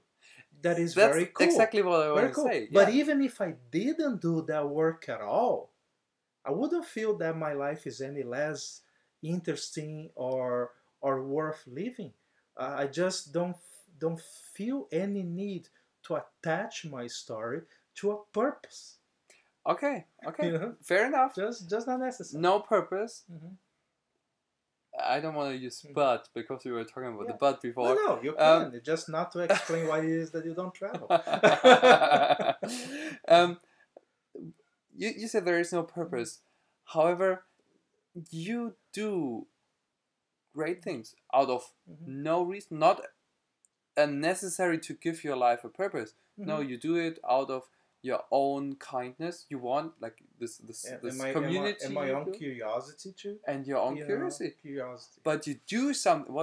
What you do is to give something good to people.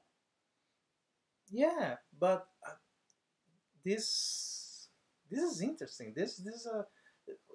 I had a lot of time to ask myself this kind of questions and to think through them. I'm not saying that if you that you shouldn't see a purpose on what you do. I just think that sometimes the purpose is something that you write after the fact, and that's what a lot of people do. Like they say, oh, everything happens for a reason. No, you gave the reason after it happened. Yeah. First it happened, and then you rewrote the reason. It's like if you take the bow and arrow and you shoot the arrow and you go there wherever it hit and you paint the target around it. That's what people actually do, and then later they see, yeah, the purpose was to hit right there. I understand. It's and I'm not saying that some people will not be able to express purpose in beautiful ways. They will, and that's cool. Yeah. I just don't think I need it. I mean, Or it's like I say, I like to use this exact phrase. I said there are some when I'm talking about education, because I didn't go to college, mhm. and I say some people have to go to college. If nobody goes to college, the world kind of fades. It's we are back to Planet of the Apes kind of quick. So some people have to study engineering to keep the airplanes from falling. Some people need to become technicians to keep the train on time, right? Some people have to learn the techniques so they can be a surgeon, a doctor. It just doesn't need to be me. Yeah, That's no. all that I'm saying. Yeah, yeah. Doesn't need to be me. And whatever purpose it is, I don't need to have one. No, it's And that is very compatible with my Zen thing. yes. Because in Zen you don't express it. At least you don't express that with logic, Yeah, with right. any logical language. But then just let's not use the word purpose. Mm-hmm. Back like also Mm-hmm. also like now we can connect multiple Mm-hmm. points from a conversation right Mm-hmm. now. Religion, Mm-hmm. purpose, symbol, like world or whatever. It is all kind of like if you break it down to the smallest part, Mm-hmm. isn't it about being a good person, being happy, like happiness, joy for yourself? Then I say, okay, I have no purpose besides making myself happy, or I live my life happy because my life is so short. So it ends up to in the end do something good. Do something good to myself, do something good to others. That's everybody's choice. But in the end, is do something good, isn't it? And then I I heard, don't know. That's my true answer to that. yeah, I don't know. I don't know if it matters. And at the moment, I'm not concerned.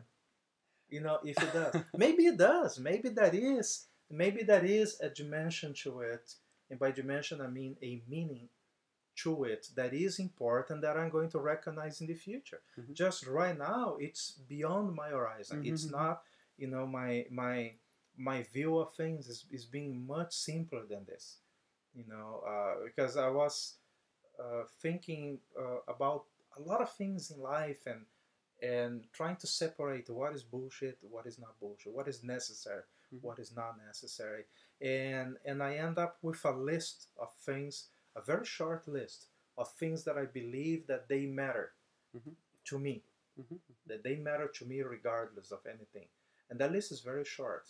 It's family, friends, love, the pursuit of happiness, beauty, and knowledge. That's it. 6 items.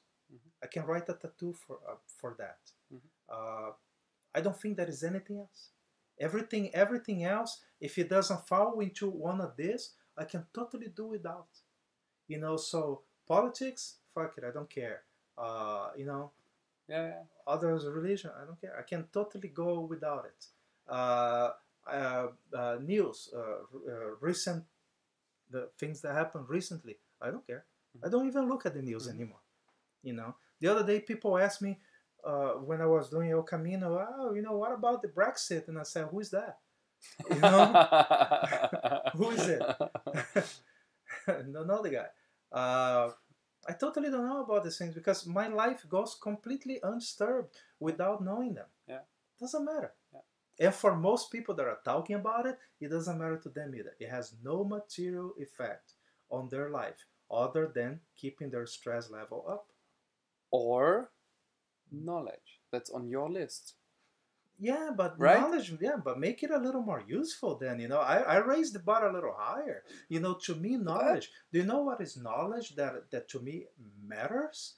That to you matter. To yes. me. Yeah, please. Because that is the only way that you can measure things is from your personal point of view. Exactly. There is no yeah, other. I highly There is agree no with other that. way, I right? agree. So from my point of view, I'm very curious to learn welding. I think it's going to be amazing to start thinking of metal not as a fixed form, but as something that you can mold.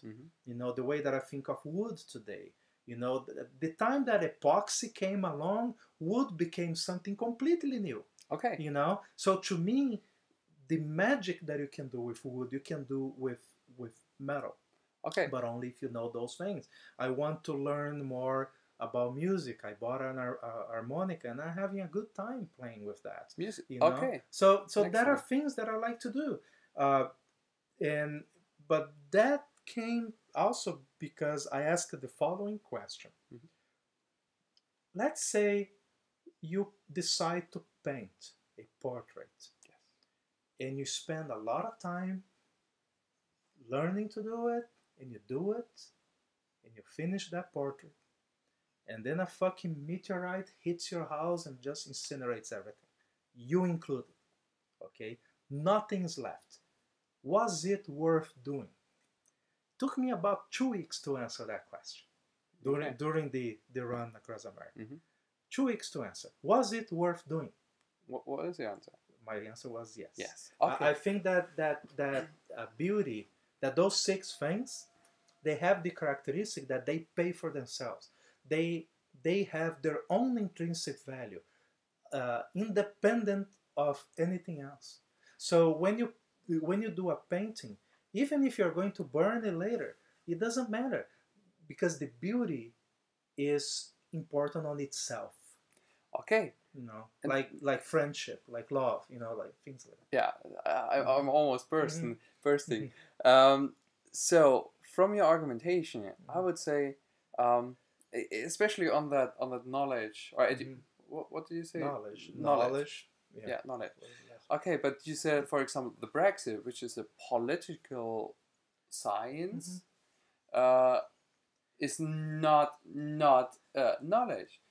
And then you say, oh, they should raise the bar. I'm interested in bending metal and playing music. Let's make it more clear. It's the written word. Let's make it more clear at how I rate Brexit and most other political things in the scale of importance of knowledge. One day during El Camino, I was watching a dog take a shit. And for some reason, it was kind of funny. To me, that memory and that knowledge is more important than politics and Brexit and bullshit that is on TV But that doesn't make a difference. no, that sorry me. to disagree. Yes, Mhm. but the point is it might disagree to you as much as you want. Yeah. But then shouldn't you respect others that it means something to them? It means something for some people. Exactly. Especially if you're English. It's like, Yeah, you know, it's especially- like when you say exactly, the yeah. phrase that the man, the dog beat the man. That knowledge is important, especially if you are the man or if you are the dog, right? Right. Because you are involved in that situation. Yes. I am not. It's like discussing, you know, the shark attacks in Australia. I could not possibly give less of a shit about it because it's not part of my reality yet. I may care about it for a minute if I ever go there, which I would like to, you know. But discussing that right now, you know, when I am doing whatever, it's so low. The priority is so low. Exactly You know, for you, let me tell you where my priority is today. It's right here. Where is that book? You have a book here about Japan that I thought was brilliant. Geek in Japan. Yeah. It's somewhere around here on this table. I don't want to leave without taking a good look at that book. Yeah, it's a great book. It's awesome because Japan is in my horizon. You see, it's getting closer. Yeah. You know, it's getting closer, and I thought, wow, this is a lot of very good, useful information in a format that I can digest quickly. It's high priority, right? Brexit is low priority. That's what I'm saying. But for someone else, it may be the opposite. Yeah, right. Know? Okay, It now may be opposite. we are on the because same those page. things Now we are on the same measured on an individual basis, you know, because that is the only basis that actually exists. Sure, Right? sure. I mean, my priorities are high for me, Exactly. which are totally Exactly. different for someone else. That is one of the basic premises of libertarianism is that understanding that I cannot tell for sure what is better for you. Okay. I can have some opinions, Exactly. but I cannot tell for sure. And we can talk about it. Yeah. And then I can, Yeah. and that's another point, if I listen to you, then I can Yeah. think about it. Exactly. I met quite a few people who don't listen to each other. The moment I start a conversation or a topic, they already know how to respond and they don't really listen to my argument. I think you love the podcast I did with Mark Filner, which was about that. Well, after we talk a lot about pirates and the guy, yeah, told me about it, talking about pirates and rum and wine and diving and motorcycles, stuff like that. But we talk a lot also about science literacy, and the point was that if it's usually if you have some background in physics, or if you play chess, or if you have a pretty good grasp of logic. So if you were generally exposed to sciences very well, you will be able to have discussions in which you keep things suspended for a little while. For example, I expose an argument, and you tell me something, and I may have to say, now I need time. Oh yeah. You know, because I will have to examine your point. That is a nice. Maybe because you said something that I'll have to verify or read about, or maybe because you mentioned a video that I didn't watch, so I'll have to go back. So if that issue that we are talking about is important enough, I may have to tell you that I need time, and then I go back and I look into that, learn about, improve my opinion about it, and I come back and we continue. Yeah. And we continue that discussion, right? And that is a methodology, that is a language for that, which science gives us. It's a language that we use even to talk about things that are not science, or the most complex of examinations, which is to use the method to examine the method itself. You can read books and books about it. It's amazing. So I was talking to this with Mark, and later off the air, we we mentioned that I study chess in school, and I had a pretty good teacher. And just as an exercise, which was an amazing exercise, we used to play chess without the board, so using just a notepad. So Okay. we would make the moves and imagine the pieces on the board, and then sometimes we would just cross paths in school because he was a teacher, I was a student, and but then we would hand a note to each other with the next move. So when he saw me, he would have a note, give it to me.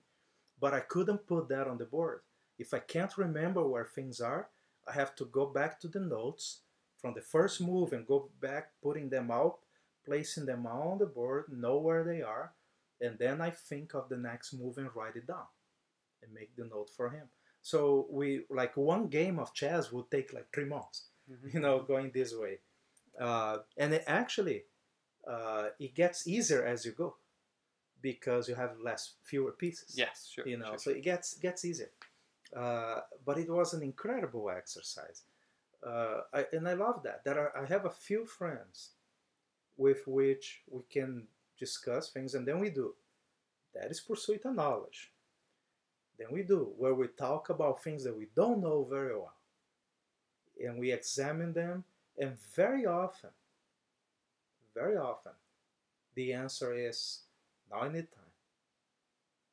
Now I need time. Oh, anytime, yeah. That's how you know that you are both exploring areas that you are still not sure. You're going beyond the boundaries of what you know. And that's the kind of discussion that I love to have. One of the reasons that I'm doing the podcast, among several others, is that I have a passion for it. Passion for examining things, and then later I'm editing the podcast and I need to think about it. And sometimes I make notes of what I want to talk to that same person or to others in the future. Um, because you can follow up. Yeah. So sure. imagine a conversation that you can have with a friend. That one conversation goes over a year or two, and you're still in one subject. You're just going really slow and careful. Yeah. To not make any bad assumptions, to not say anything just because you're presuming and rushing ahead. And I love that. Absolutely love that. It's one of the 6 things. And that is another thing that I like to mention. You may feel that even in martial arts, maybe. I don't know. The only martial art that I do is full contact origami. So that's the only one. It's like this. So one day I was walking in a somewhere, don't remember, but I saw this car that was very dusty, and in the back of the car, in the window, someone drew an image, like a portrait. But unlike most portraits that people draw with their finger, this one was gorgeous. Was this amazing image. Okay. And I stopped and I look at that and I thought, whoever did this knows that this beautiful art will be destroyed by the first rain or the first car wash, right? And that's what triggered that question: was it worth doing? Knowing that it will be destroyed, right? Was it worth doing? Like, and which is similar to several other things, like love. Is it worth loving that person knowing that it will be gone, and she will be gone? Yeah. It's still worth doing. Is it worth learning how to do? Today we're talking about magnets, right? Yes. About design, printed, whatever they call. Printed magnets. Printed magnets, yeah. It's fascinating stuff. It is. That feels better to know, right? And then it's something that is there. You may use it one day. It's something that you do. So I saw that image in the back of the car, and I was thinking about the nature of art. Before there was recording, any kind of recording. If you wanted to listen to some music, someone had to play it, True. right? And then if you want to listen to it again, they have to play it again, right? It was that or your memory, Yeah. right? So art was not the music. When you think of music as art at that time, music was not art. Playing it was the art. Yeah. Okay. Right? And I had a very interesting talk like that with a friend that he's a photographer. And John, he's on my third or fourth podcast. And we talk about that on the podcast. And I argue with him. You know, argue is not the right word because it was a super friendly discussion. Well, but I point out that when he takes a photo, the photo is not art. The photo is a product. I don't care about the photo. As beautiful as it is, the art, what the art is him taking the photo, choosing, editing, preparing, getting it ready. If he sells and someone's appreciated, fine. But if he decides to destroy that print later because it didn't sell or because he no longer likes it, that doesn't make his act less art than it was before. If you erase all his pictures, that act of making the photos is still as art as it was before. Apply that same to traveling. Yeah. A journey you have no record of. It's just the same journey as the journey you take. Thousands of pictures. Okay. Now you just mentioned something that is super cool. The memory of it, right? I have been studying memory, retention, and how bad it is. You know, we retain very little. Yeah. There are only a few moments and some, you remember. That's why you have pictures. You remember a dinner with someone. You remember, one day that you fell from the bike. You remember a dog taking a shit. You remember emotional certain things. Yeah, certain emotional parts. But most of it you don't remember. Yeah. And one day I went back by car to some place in Arizona, and I stopped at the road where I went through running. And I was looking at that and I couldn't believe that I did it.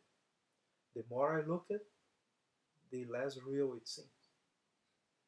It's very weird. Not just how I didn't retain the memory of it very well, but also how looking at the places made it worse. Okay. Instead of making it better. I have been measuring that a lot. Like recently I was in Innsbruck. And I recognized some places. I was there like in 2011. I recognized some places. I knew more or less where I was in the city.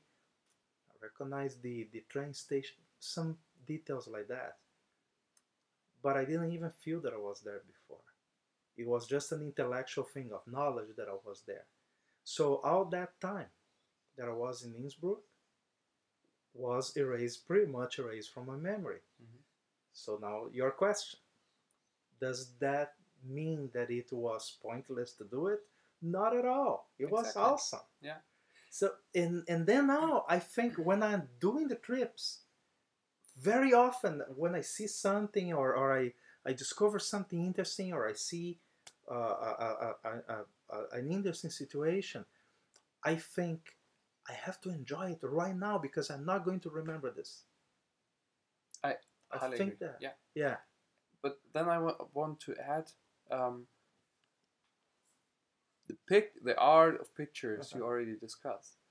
I took a lot of pictures during this year, and I didn't have a good camera. I have just my cell phone camera, and they were just sometimes really ugly ones. Just I'm there, took a picture. Nothing artistic with all the shades or whatsoever. Why I do this is to help my memory, because now when I'm at my computer and I'm like, okay, let's look at Japan.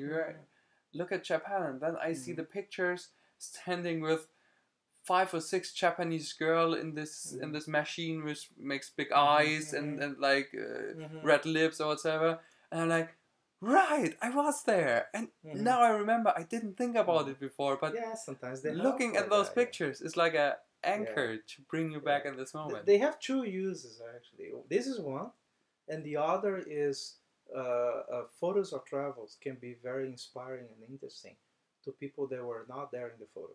So, for example, on the podcast, when I edit the video, I add photos of, like, I go to your Facebook or I ask you to send me an email with a bunch of photos, or sometimes people have videos as well, and I put them on the podcast. Because for the people watching the podcast, that can be fascinating. Yeah. Because you have been to experience that they never did. True. You know? For example, you were saying earlier the shark attack. I was in Fiji, and the girl was diving with me, and we were diving with sharks, and the girl was bitten by a shark. That's one memory of mine, and nobody, you don't know how it was. Exactly. And I still see this shark. Like I see the shark in her arm, and like, and they are attached to each other. Yeah. Right. You're right. You're right. Yeah, there is some amazing things to discover when you have the time to really think about them and look about them.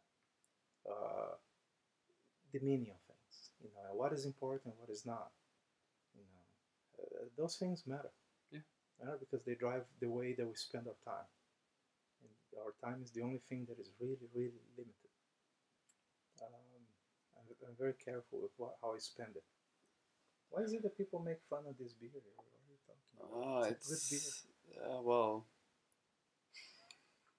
is this German at least? Yeah, it is German. Where is but this from?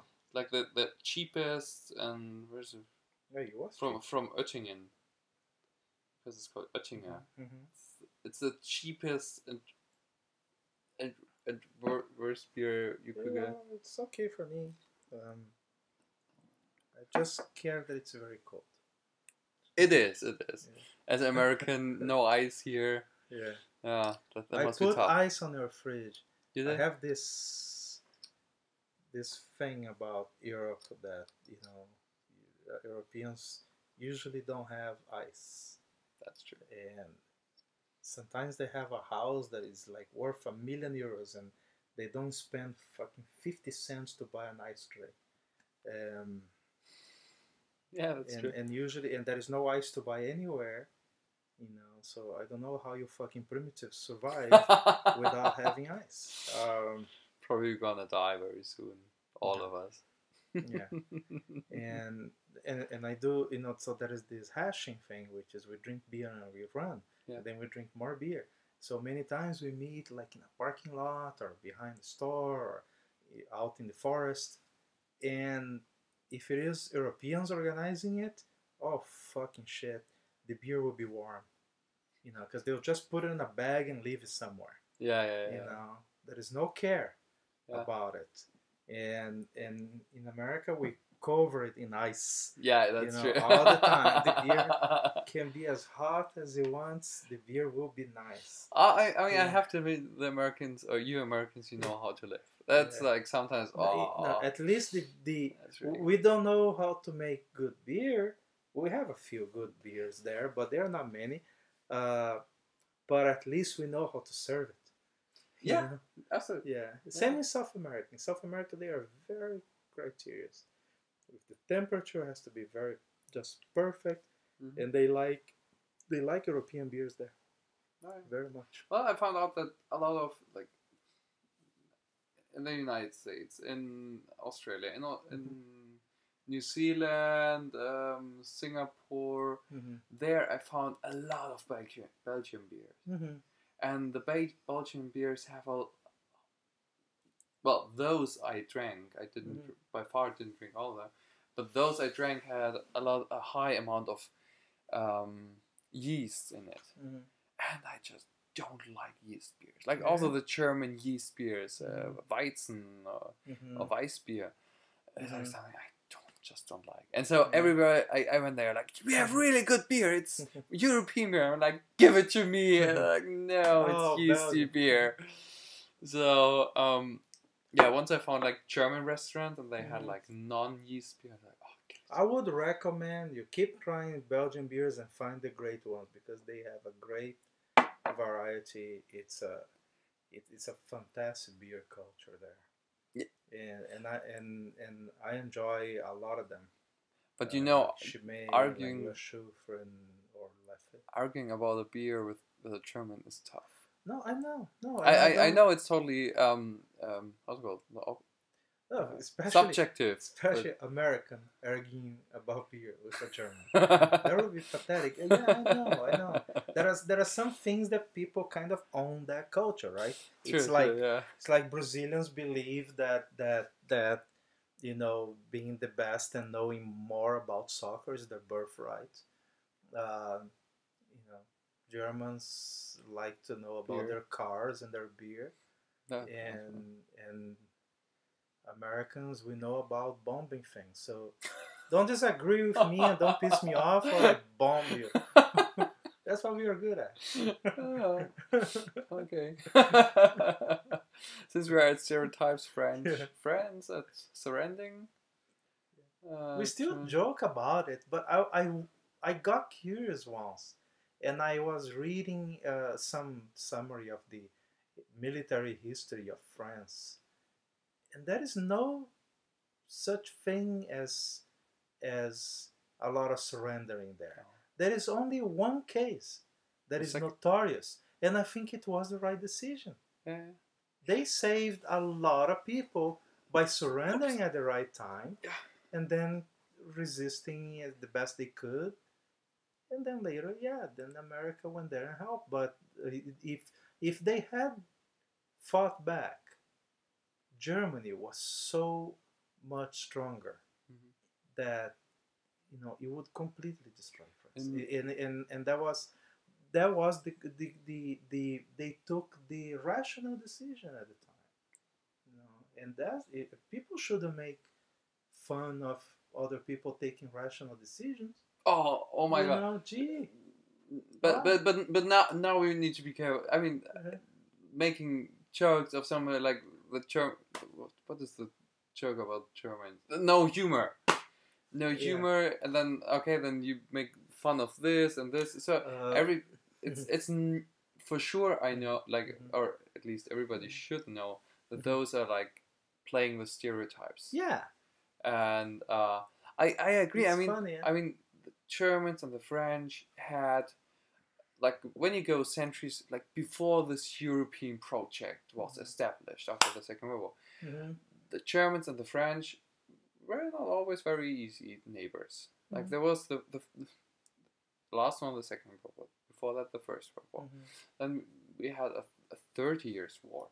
We had, like, then Napoleon came and conquered what is nowadays Germany. So we have a really high conflict rate there. I know. Everybody here invaded everybody. It's amazing. Yeah, and now with the European project, with the European Union, we have overcome all that. Yeah. And for my grandparents' generation, this was new. This was an accomplishment they did. And for my generation, it's just so normal. And now we come back to the Germans don't appreciate what they have. And unfortunately, that applies to nowadays a lot of Europeans. They don't really appreciate what they have. That they can, that I can visit my French friend, and I have French friends, and I can visit them. You're the one. Yeah, the one German. No, and I can visit them without applying for a visa, without exchanging money. I remember when I was a kid, we made holiday in France, and we had to exchange money. And then we went to Italy the next year, and we had to exchange money again. And then at the border, we always, we could go through. We didn't need a visa, but there was a control at the border. And I remember that because I drive through those things. There's nobody working there, but the beauty is still there. And then now you can just drive through, and that's just go so amazing. And that's such a high accomplishment. And it's so pity that nowadays more and more people take that for granted. Yeah. Or want to even eliminate Or that. want to eliminate that. I don't think it's even this new peace period. I believe it's really lasting. It's not, even if the European Union changes shape. Uh, European countries are not going to go back into invading each other. That is, once you know this period, I don't think it's changing. Uh, Barring like some really unusual circumstance, but a lot of the accomplishments are here to stay. I hope so. I hope so. Yeah. I mean, I cannot imagine, as you say, I cannot imagine some European country invades another European. That's so far away. But my grandparents were invading another country. Both of my grandfathers. My grandfather on my mother's side was fighting in Russia and was in Russian prisons. My grandfather on my father's side, he was at the submarine when the Normandy got invaded by the Americans. So they were actually fighting. Yeah. And it's just my grandparents. It's not my grand or what's it? Yeah. It's just my grand. And I knew both of them, all four of them. Yeah. No, I heard some people talking. Oh yeah, the Europeans they like, if you can demonstrate that if your parents or your grandparents were from an European country, they will give you a passport. It's most countries, they have some rules more or less in that sense. And Ireland is very notorious for that, and Italy. Okay. And but then someone asked me, "Oh, don't you have some?" Because my last name is Miller, but he confused Miller with Müller. Müller. So he said, "Oh, aren't you Miller? Maybe you have a German grandparent." I said, "Well, first of all, if I had a German grandparent, I don't know if I was going to go telling about it. I don't know." but it's not the case. It's English. It's not Okay. not German. Actually, Robin Williams said, well, a very tough one. When during an interview they asked why the problem of no sense of humor in Germany, and why is it that there is no comedy in Germany, and he said, "Oh, maybe because you guys killed all the funny people."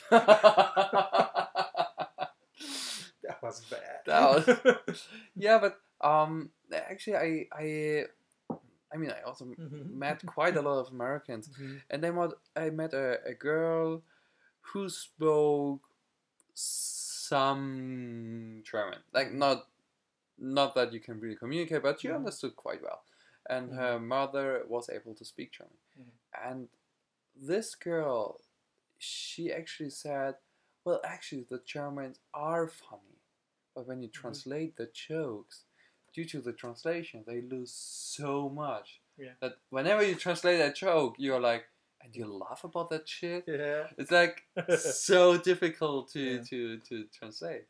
Yes, and some guys are testing the limits of it, like Chris Rock, like Doug Stanhope, Bill Burr. They are coming here, and they are telling their jokes without changing. They rarely change or select English. anything in English.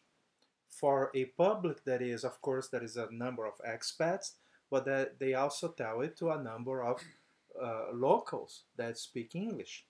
And it's going through, and they are figuring out what works and what doesn't. But generally it works. Like recently I saw an interview with Bill Burr. He was talking about Sweden and Norway, where he was recently. And he said he didn't even change anything. He was just telling his stuff as usual, and people were getting, just occasionally, like very occasionally, he would say something and the room would stay quiet. But it was like one or two moments during the entire show. So that is enough commonality, because the English humor and the American humor are similar enough that people can get it. And I believe that every time that a comedian says something and people don't understand, or it's not funny, they presume that they just didn't understand it. and Okay. that works in favor of the comedian. And I know 'cause I did stand up comedy Oh, you did? in Ukraine. Oh, nice. In Ukraine. Yeah. So the public was about 1/3 expats, 2/3 was Ukrainians that spoke English. All right. And sometimes I would, I have my stories, that I tell and all that. Occasionally they would not understand something because it it wasn't tuned perfectly yet. So the joke was not good enough, maybe. Mm-hmm. They would just presume they didn't understand. Mm-hmm. And there is always one guy that laughs somewhere. there is always one here or there. So they presume, oh, he understood it. Yeah. But I didn't. Okay. So it's actually nicer to play comedy in front of A foreign country. a foreign audience. Yeah. And you can play with some jokes that will. I did that because most of my material is about traveling, or at least I use the traveling stories to keep everything together. And I tell the stories that way, and I'm able to include material that is specific to the country because I tell about my travels to that country. So I have a couple of jokes that are specifically to Ukraine, specific to that. They love it. And it's funny, one of them, I told the joke, the Ukrainians love it, and the Americans were looking at each other and said, what did he say? We totally didn't get it. But it was super specific. You would have to know Ukrainian history to get To that one. understand that. Yeah. Yeah. So man, what are the plans for the near future? What are my plans? Oh wow. Okay. Working a year, then not working a year?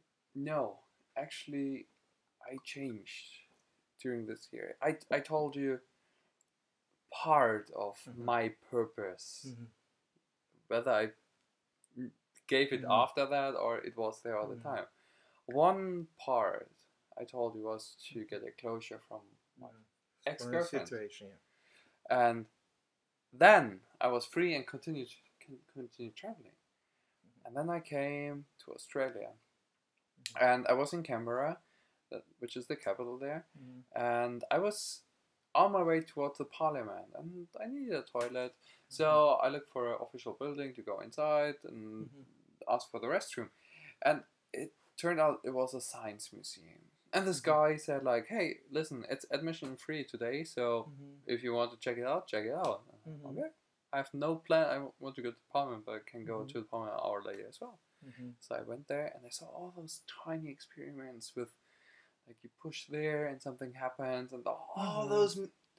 And I wished how wonderful it would be to have at least an alibi kit. Somebody you could. At least what? An alibi kit? Alibi. Alibi. I don't know the pronunciation. Alibi kit. Okay. So be like, hey, so I can use all those things and explain it to someone. And that was just a thought. Like, and now you want to have kids. And then I was sitting in New Zealand on a rock at the ocean and looking at the wave flowers. And yes, and I know we are totally on a different page on that chapter, but the point is, I did everything I wanted to do. I have a really good job. I have an amazing company. I do something I really like to do, where I go every day, and I like to go there. I was playing around enough. I had my experiences, and I saw the world. I traveled the world. I saw incredible places. I met amazing people, and now I'm ready. Now you want to have a family. Yes. And all that. Yeah. I really believe that if people want to do that, they should travel first. So I think you did that in the right sequence. They should really travel a lot, because if they choose a more localized lifestyle, it's a clear choice now. It's not by default. Yeah. So you didn't just fall on this lifestyle. Yeah, right. You chose it. It's different. And it comes from the inside, because when I was 16, I already knew I will be father someday. Yeah. And then I had in my past, I had multiple relationships, and I also had a relationship. I was 3.5 years together with this girl, and I lived together with her, and she's a wonderful girl, but it was always this someday. It was always far away, even though I already had the age to be father. Like, and now I feel, but I always felt back then, someday in the future, not yet. And now I feel, okay, now it's good. And I don't have a girlfriend. I don't have. It's usually necessary, I think. It's necessary. However,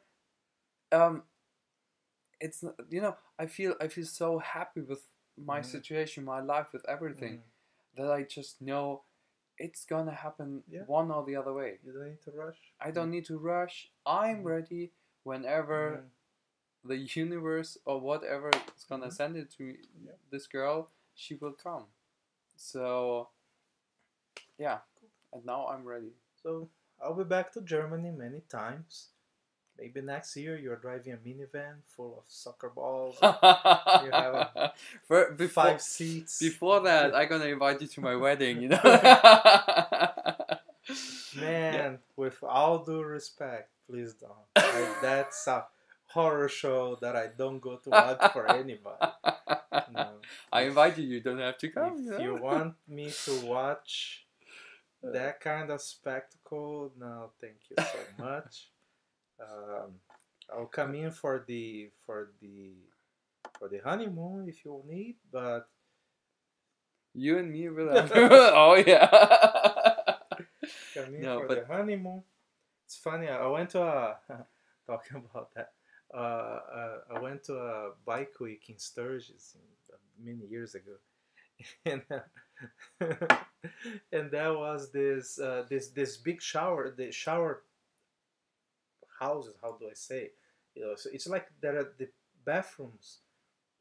These campgrounds are huge. So when you go to the bathrooms, there are like 50 stalls, and and you go to the showers, there are like 100 showers. Yeah. Right? Gotcha. So they have one house that is for the man, the one house for the woman, and but there are like 100 showers. But when you go to take a shower like after midnight, a lot of people already drink, because then there are no lines. But a lot of people were drinking, and it's in the middle of the night. So sometimes you go to take a shower, and there is a couple there. All right. And one day I was there, beginning to take my shower, and there was this couple playing on the next stall. And I said, "Hey, if you need any help, just call me." But then the girl answered, "Yeah, come here, suck his dick." I said, "No, bitch, I wasn't talking to you."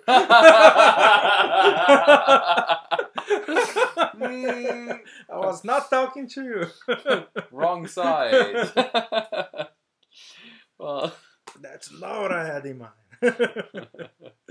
No, that was funny. Yeah. So yeah, you are going to be a family man one day. One day. I don't know when. Did I get it confused that you, or did you say that you had a motorcycle at some point? I did. Many years ago. Yeah. And I loved it. And yeah, I mean, I was the last few years I was saving for this journey. Yeah. I'm already playing with the thought of like maybe for the next summer to buy one. Yeah, because I really loved having a motorcycle, really. And around here, there's a great area. Did you ever consider driving through the Franconia, Switzerland? It's not so far from here, and it's quite nice. I did in 2012. All right. Okay. Yeah. Of course, don't remember anything. Of course. And no pictures are taken. I took some pictures. Okay. No, but I remember certain things. I definitely remember a lot of people. people are much easier to remember than places. True. I remember the routes more or less. Mm-hmm. But sometimes, even when I go to a place that I have been to before, I have to look at it all over again. Yeah. That's all right. That's good. It creates, just like the thought that you will die makes you pay more attention to life, makes you live better. Mm-hmm. In that sense, the possibility or the certainty in that case, the certainty of death makes your life better. Mm-hmm. Also, the knowing that you will not remember things well, and not and I keep talking about my memory. I may give the impression that perhaps I don't have a good memory, or no, I have a regular memory just like everybody else. Yeah. But if you measure what you really retain, I so agree. little. I agree.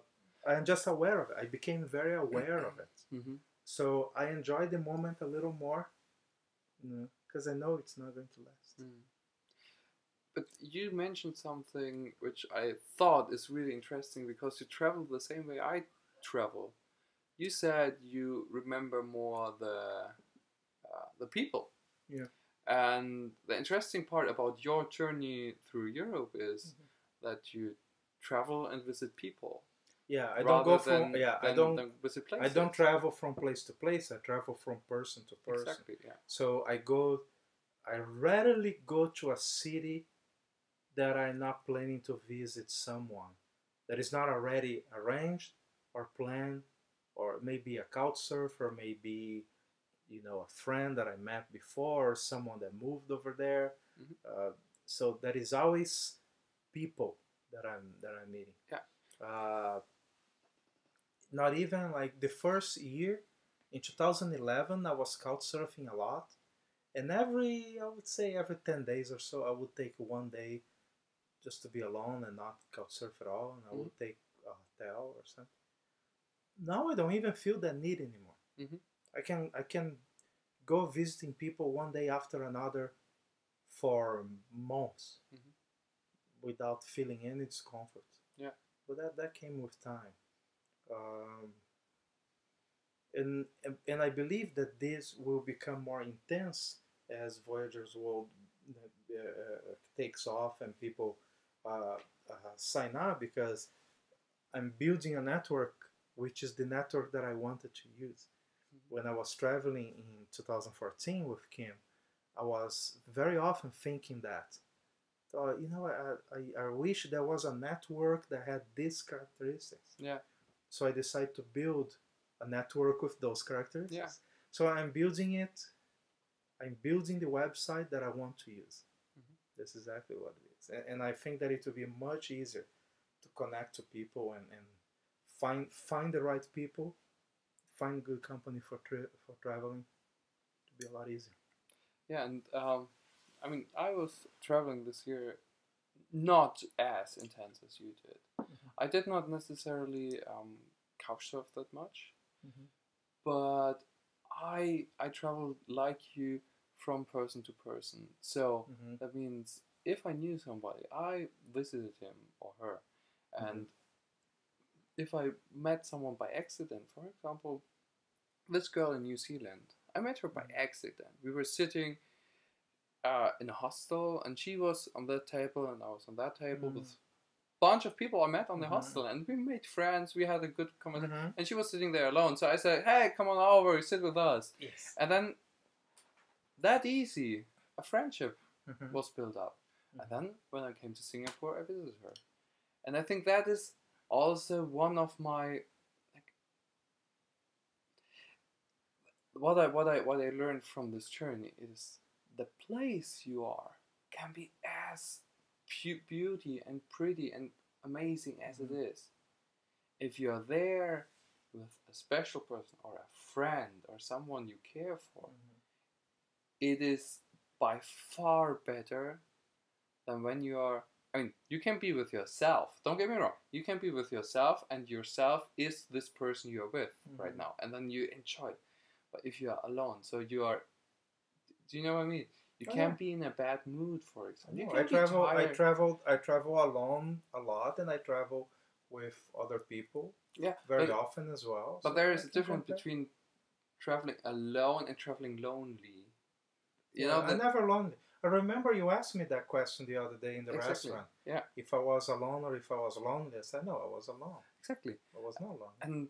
And that's my point. Like you can be alone, you can be with yourself and enjoying it, or you can be with someone, or you can be with nobody. Like and the more you travel, I think, the more you learn appreciating who you are and yeah, like appreciating who you are and then traveling with yourself. And but like how I travel a lot, very often, meeting people and traveling with them. Not in Australia. In Australia, I was a lot by myself, and then during the day, evening and morning, I had people around me. I met amazing people there.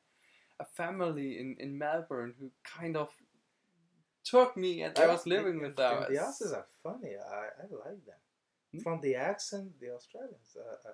I like the accent. I like the sense of humor. You know, they're cool people. Really cool. Yeah. Oh, in Fiji, I met an Australian couple. Actually, she was English, he was Australian.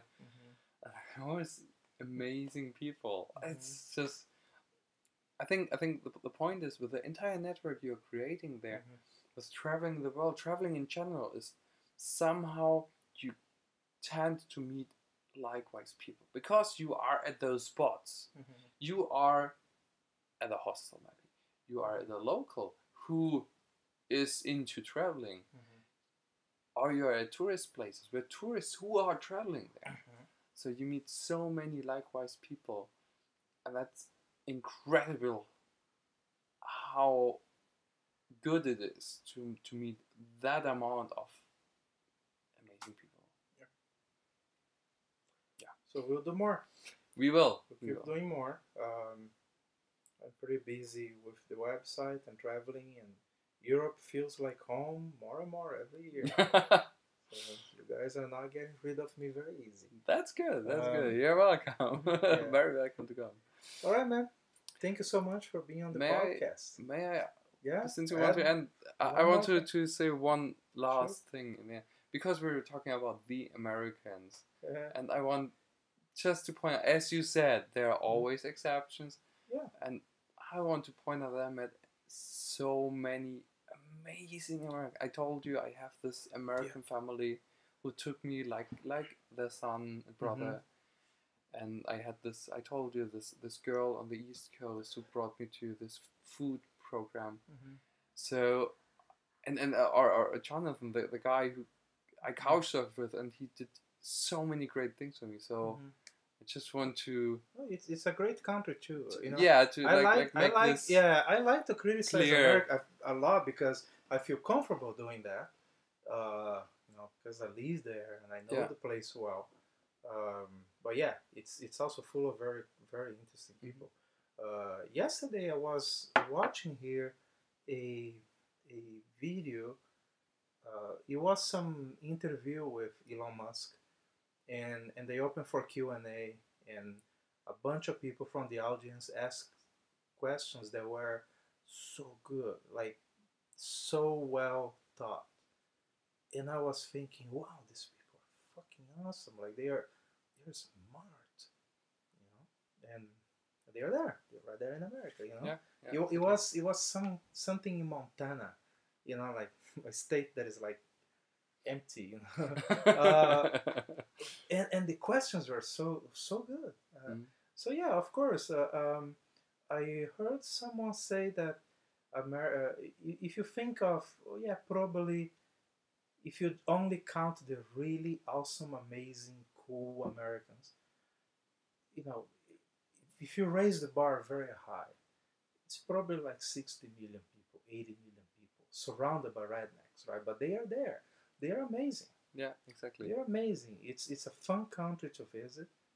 You know, it's really cool, especially if you go open-minded and really willing to learn and understand that the culture is different. It's not Europe. Exactly. It came up to be that way in a very particular way.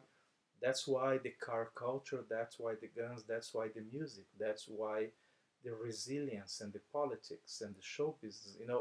Those things have reasons to exist, and they have some kinks that need to be corrected, and probably will not, because we also have a problem. But it's an exciting country. It's funny, and it's beautiful to travel. Yeah. It's especially the point once I understood, because we always say Western culture, and once I understood Western culture doesn't exist because it is westernized, but the German culture is Western culture as the British culture is Western culture as the American, but those are different cultures. And once I stopped measuring America or American culture with German thoughts or like ideas, then I understood way better, or I appreciate it way more. The Americans are the way the Americans are, because that's the culture, the different culture. It is a very interesting country, and I'll definitely be back at some point, like later this year. I won't be back later this year, but at some point I'm gonna go back to the States. Also Canada. I don't want to. I want to go to Canada, and it's geographically also America. I heard the funniest thing ever about Canada today during a video. That this guy said that Canada works out in practice a lot better than it works out in theory. Okay. It was very interesting. All right, man. Thank you so much. It was a pleasure to visit you again and to do this podcast. You're very welcome. We hope you like this podcast as much as we like to produce it. This has been made possible by the efforts of dozens of volunteers, supporters, partners, and visionaries that are helping us build Fürth's World. Please visit our website, join us for free, and start participating.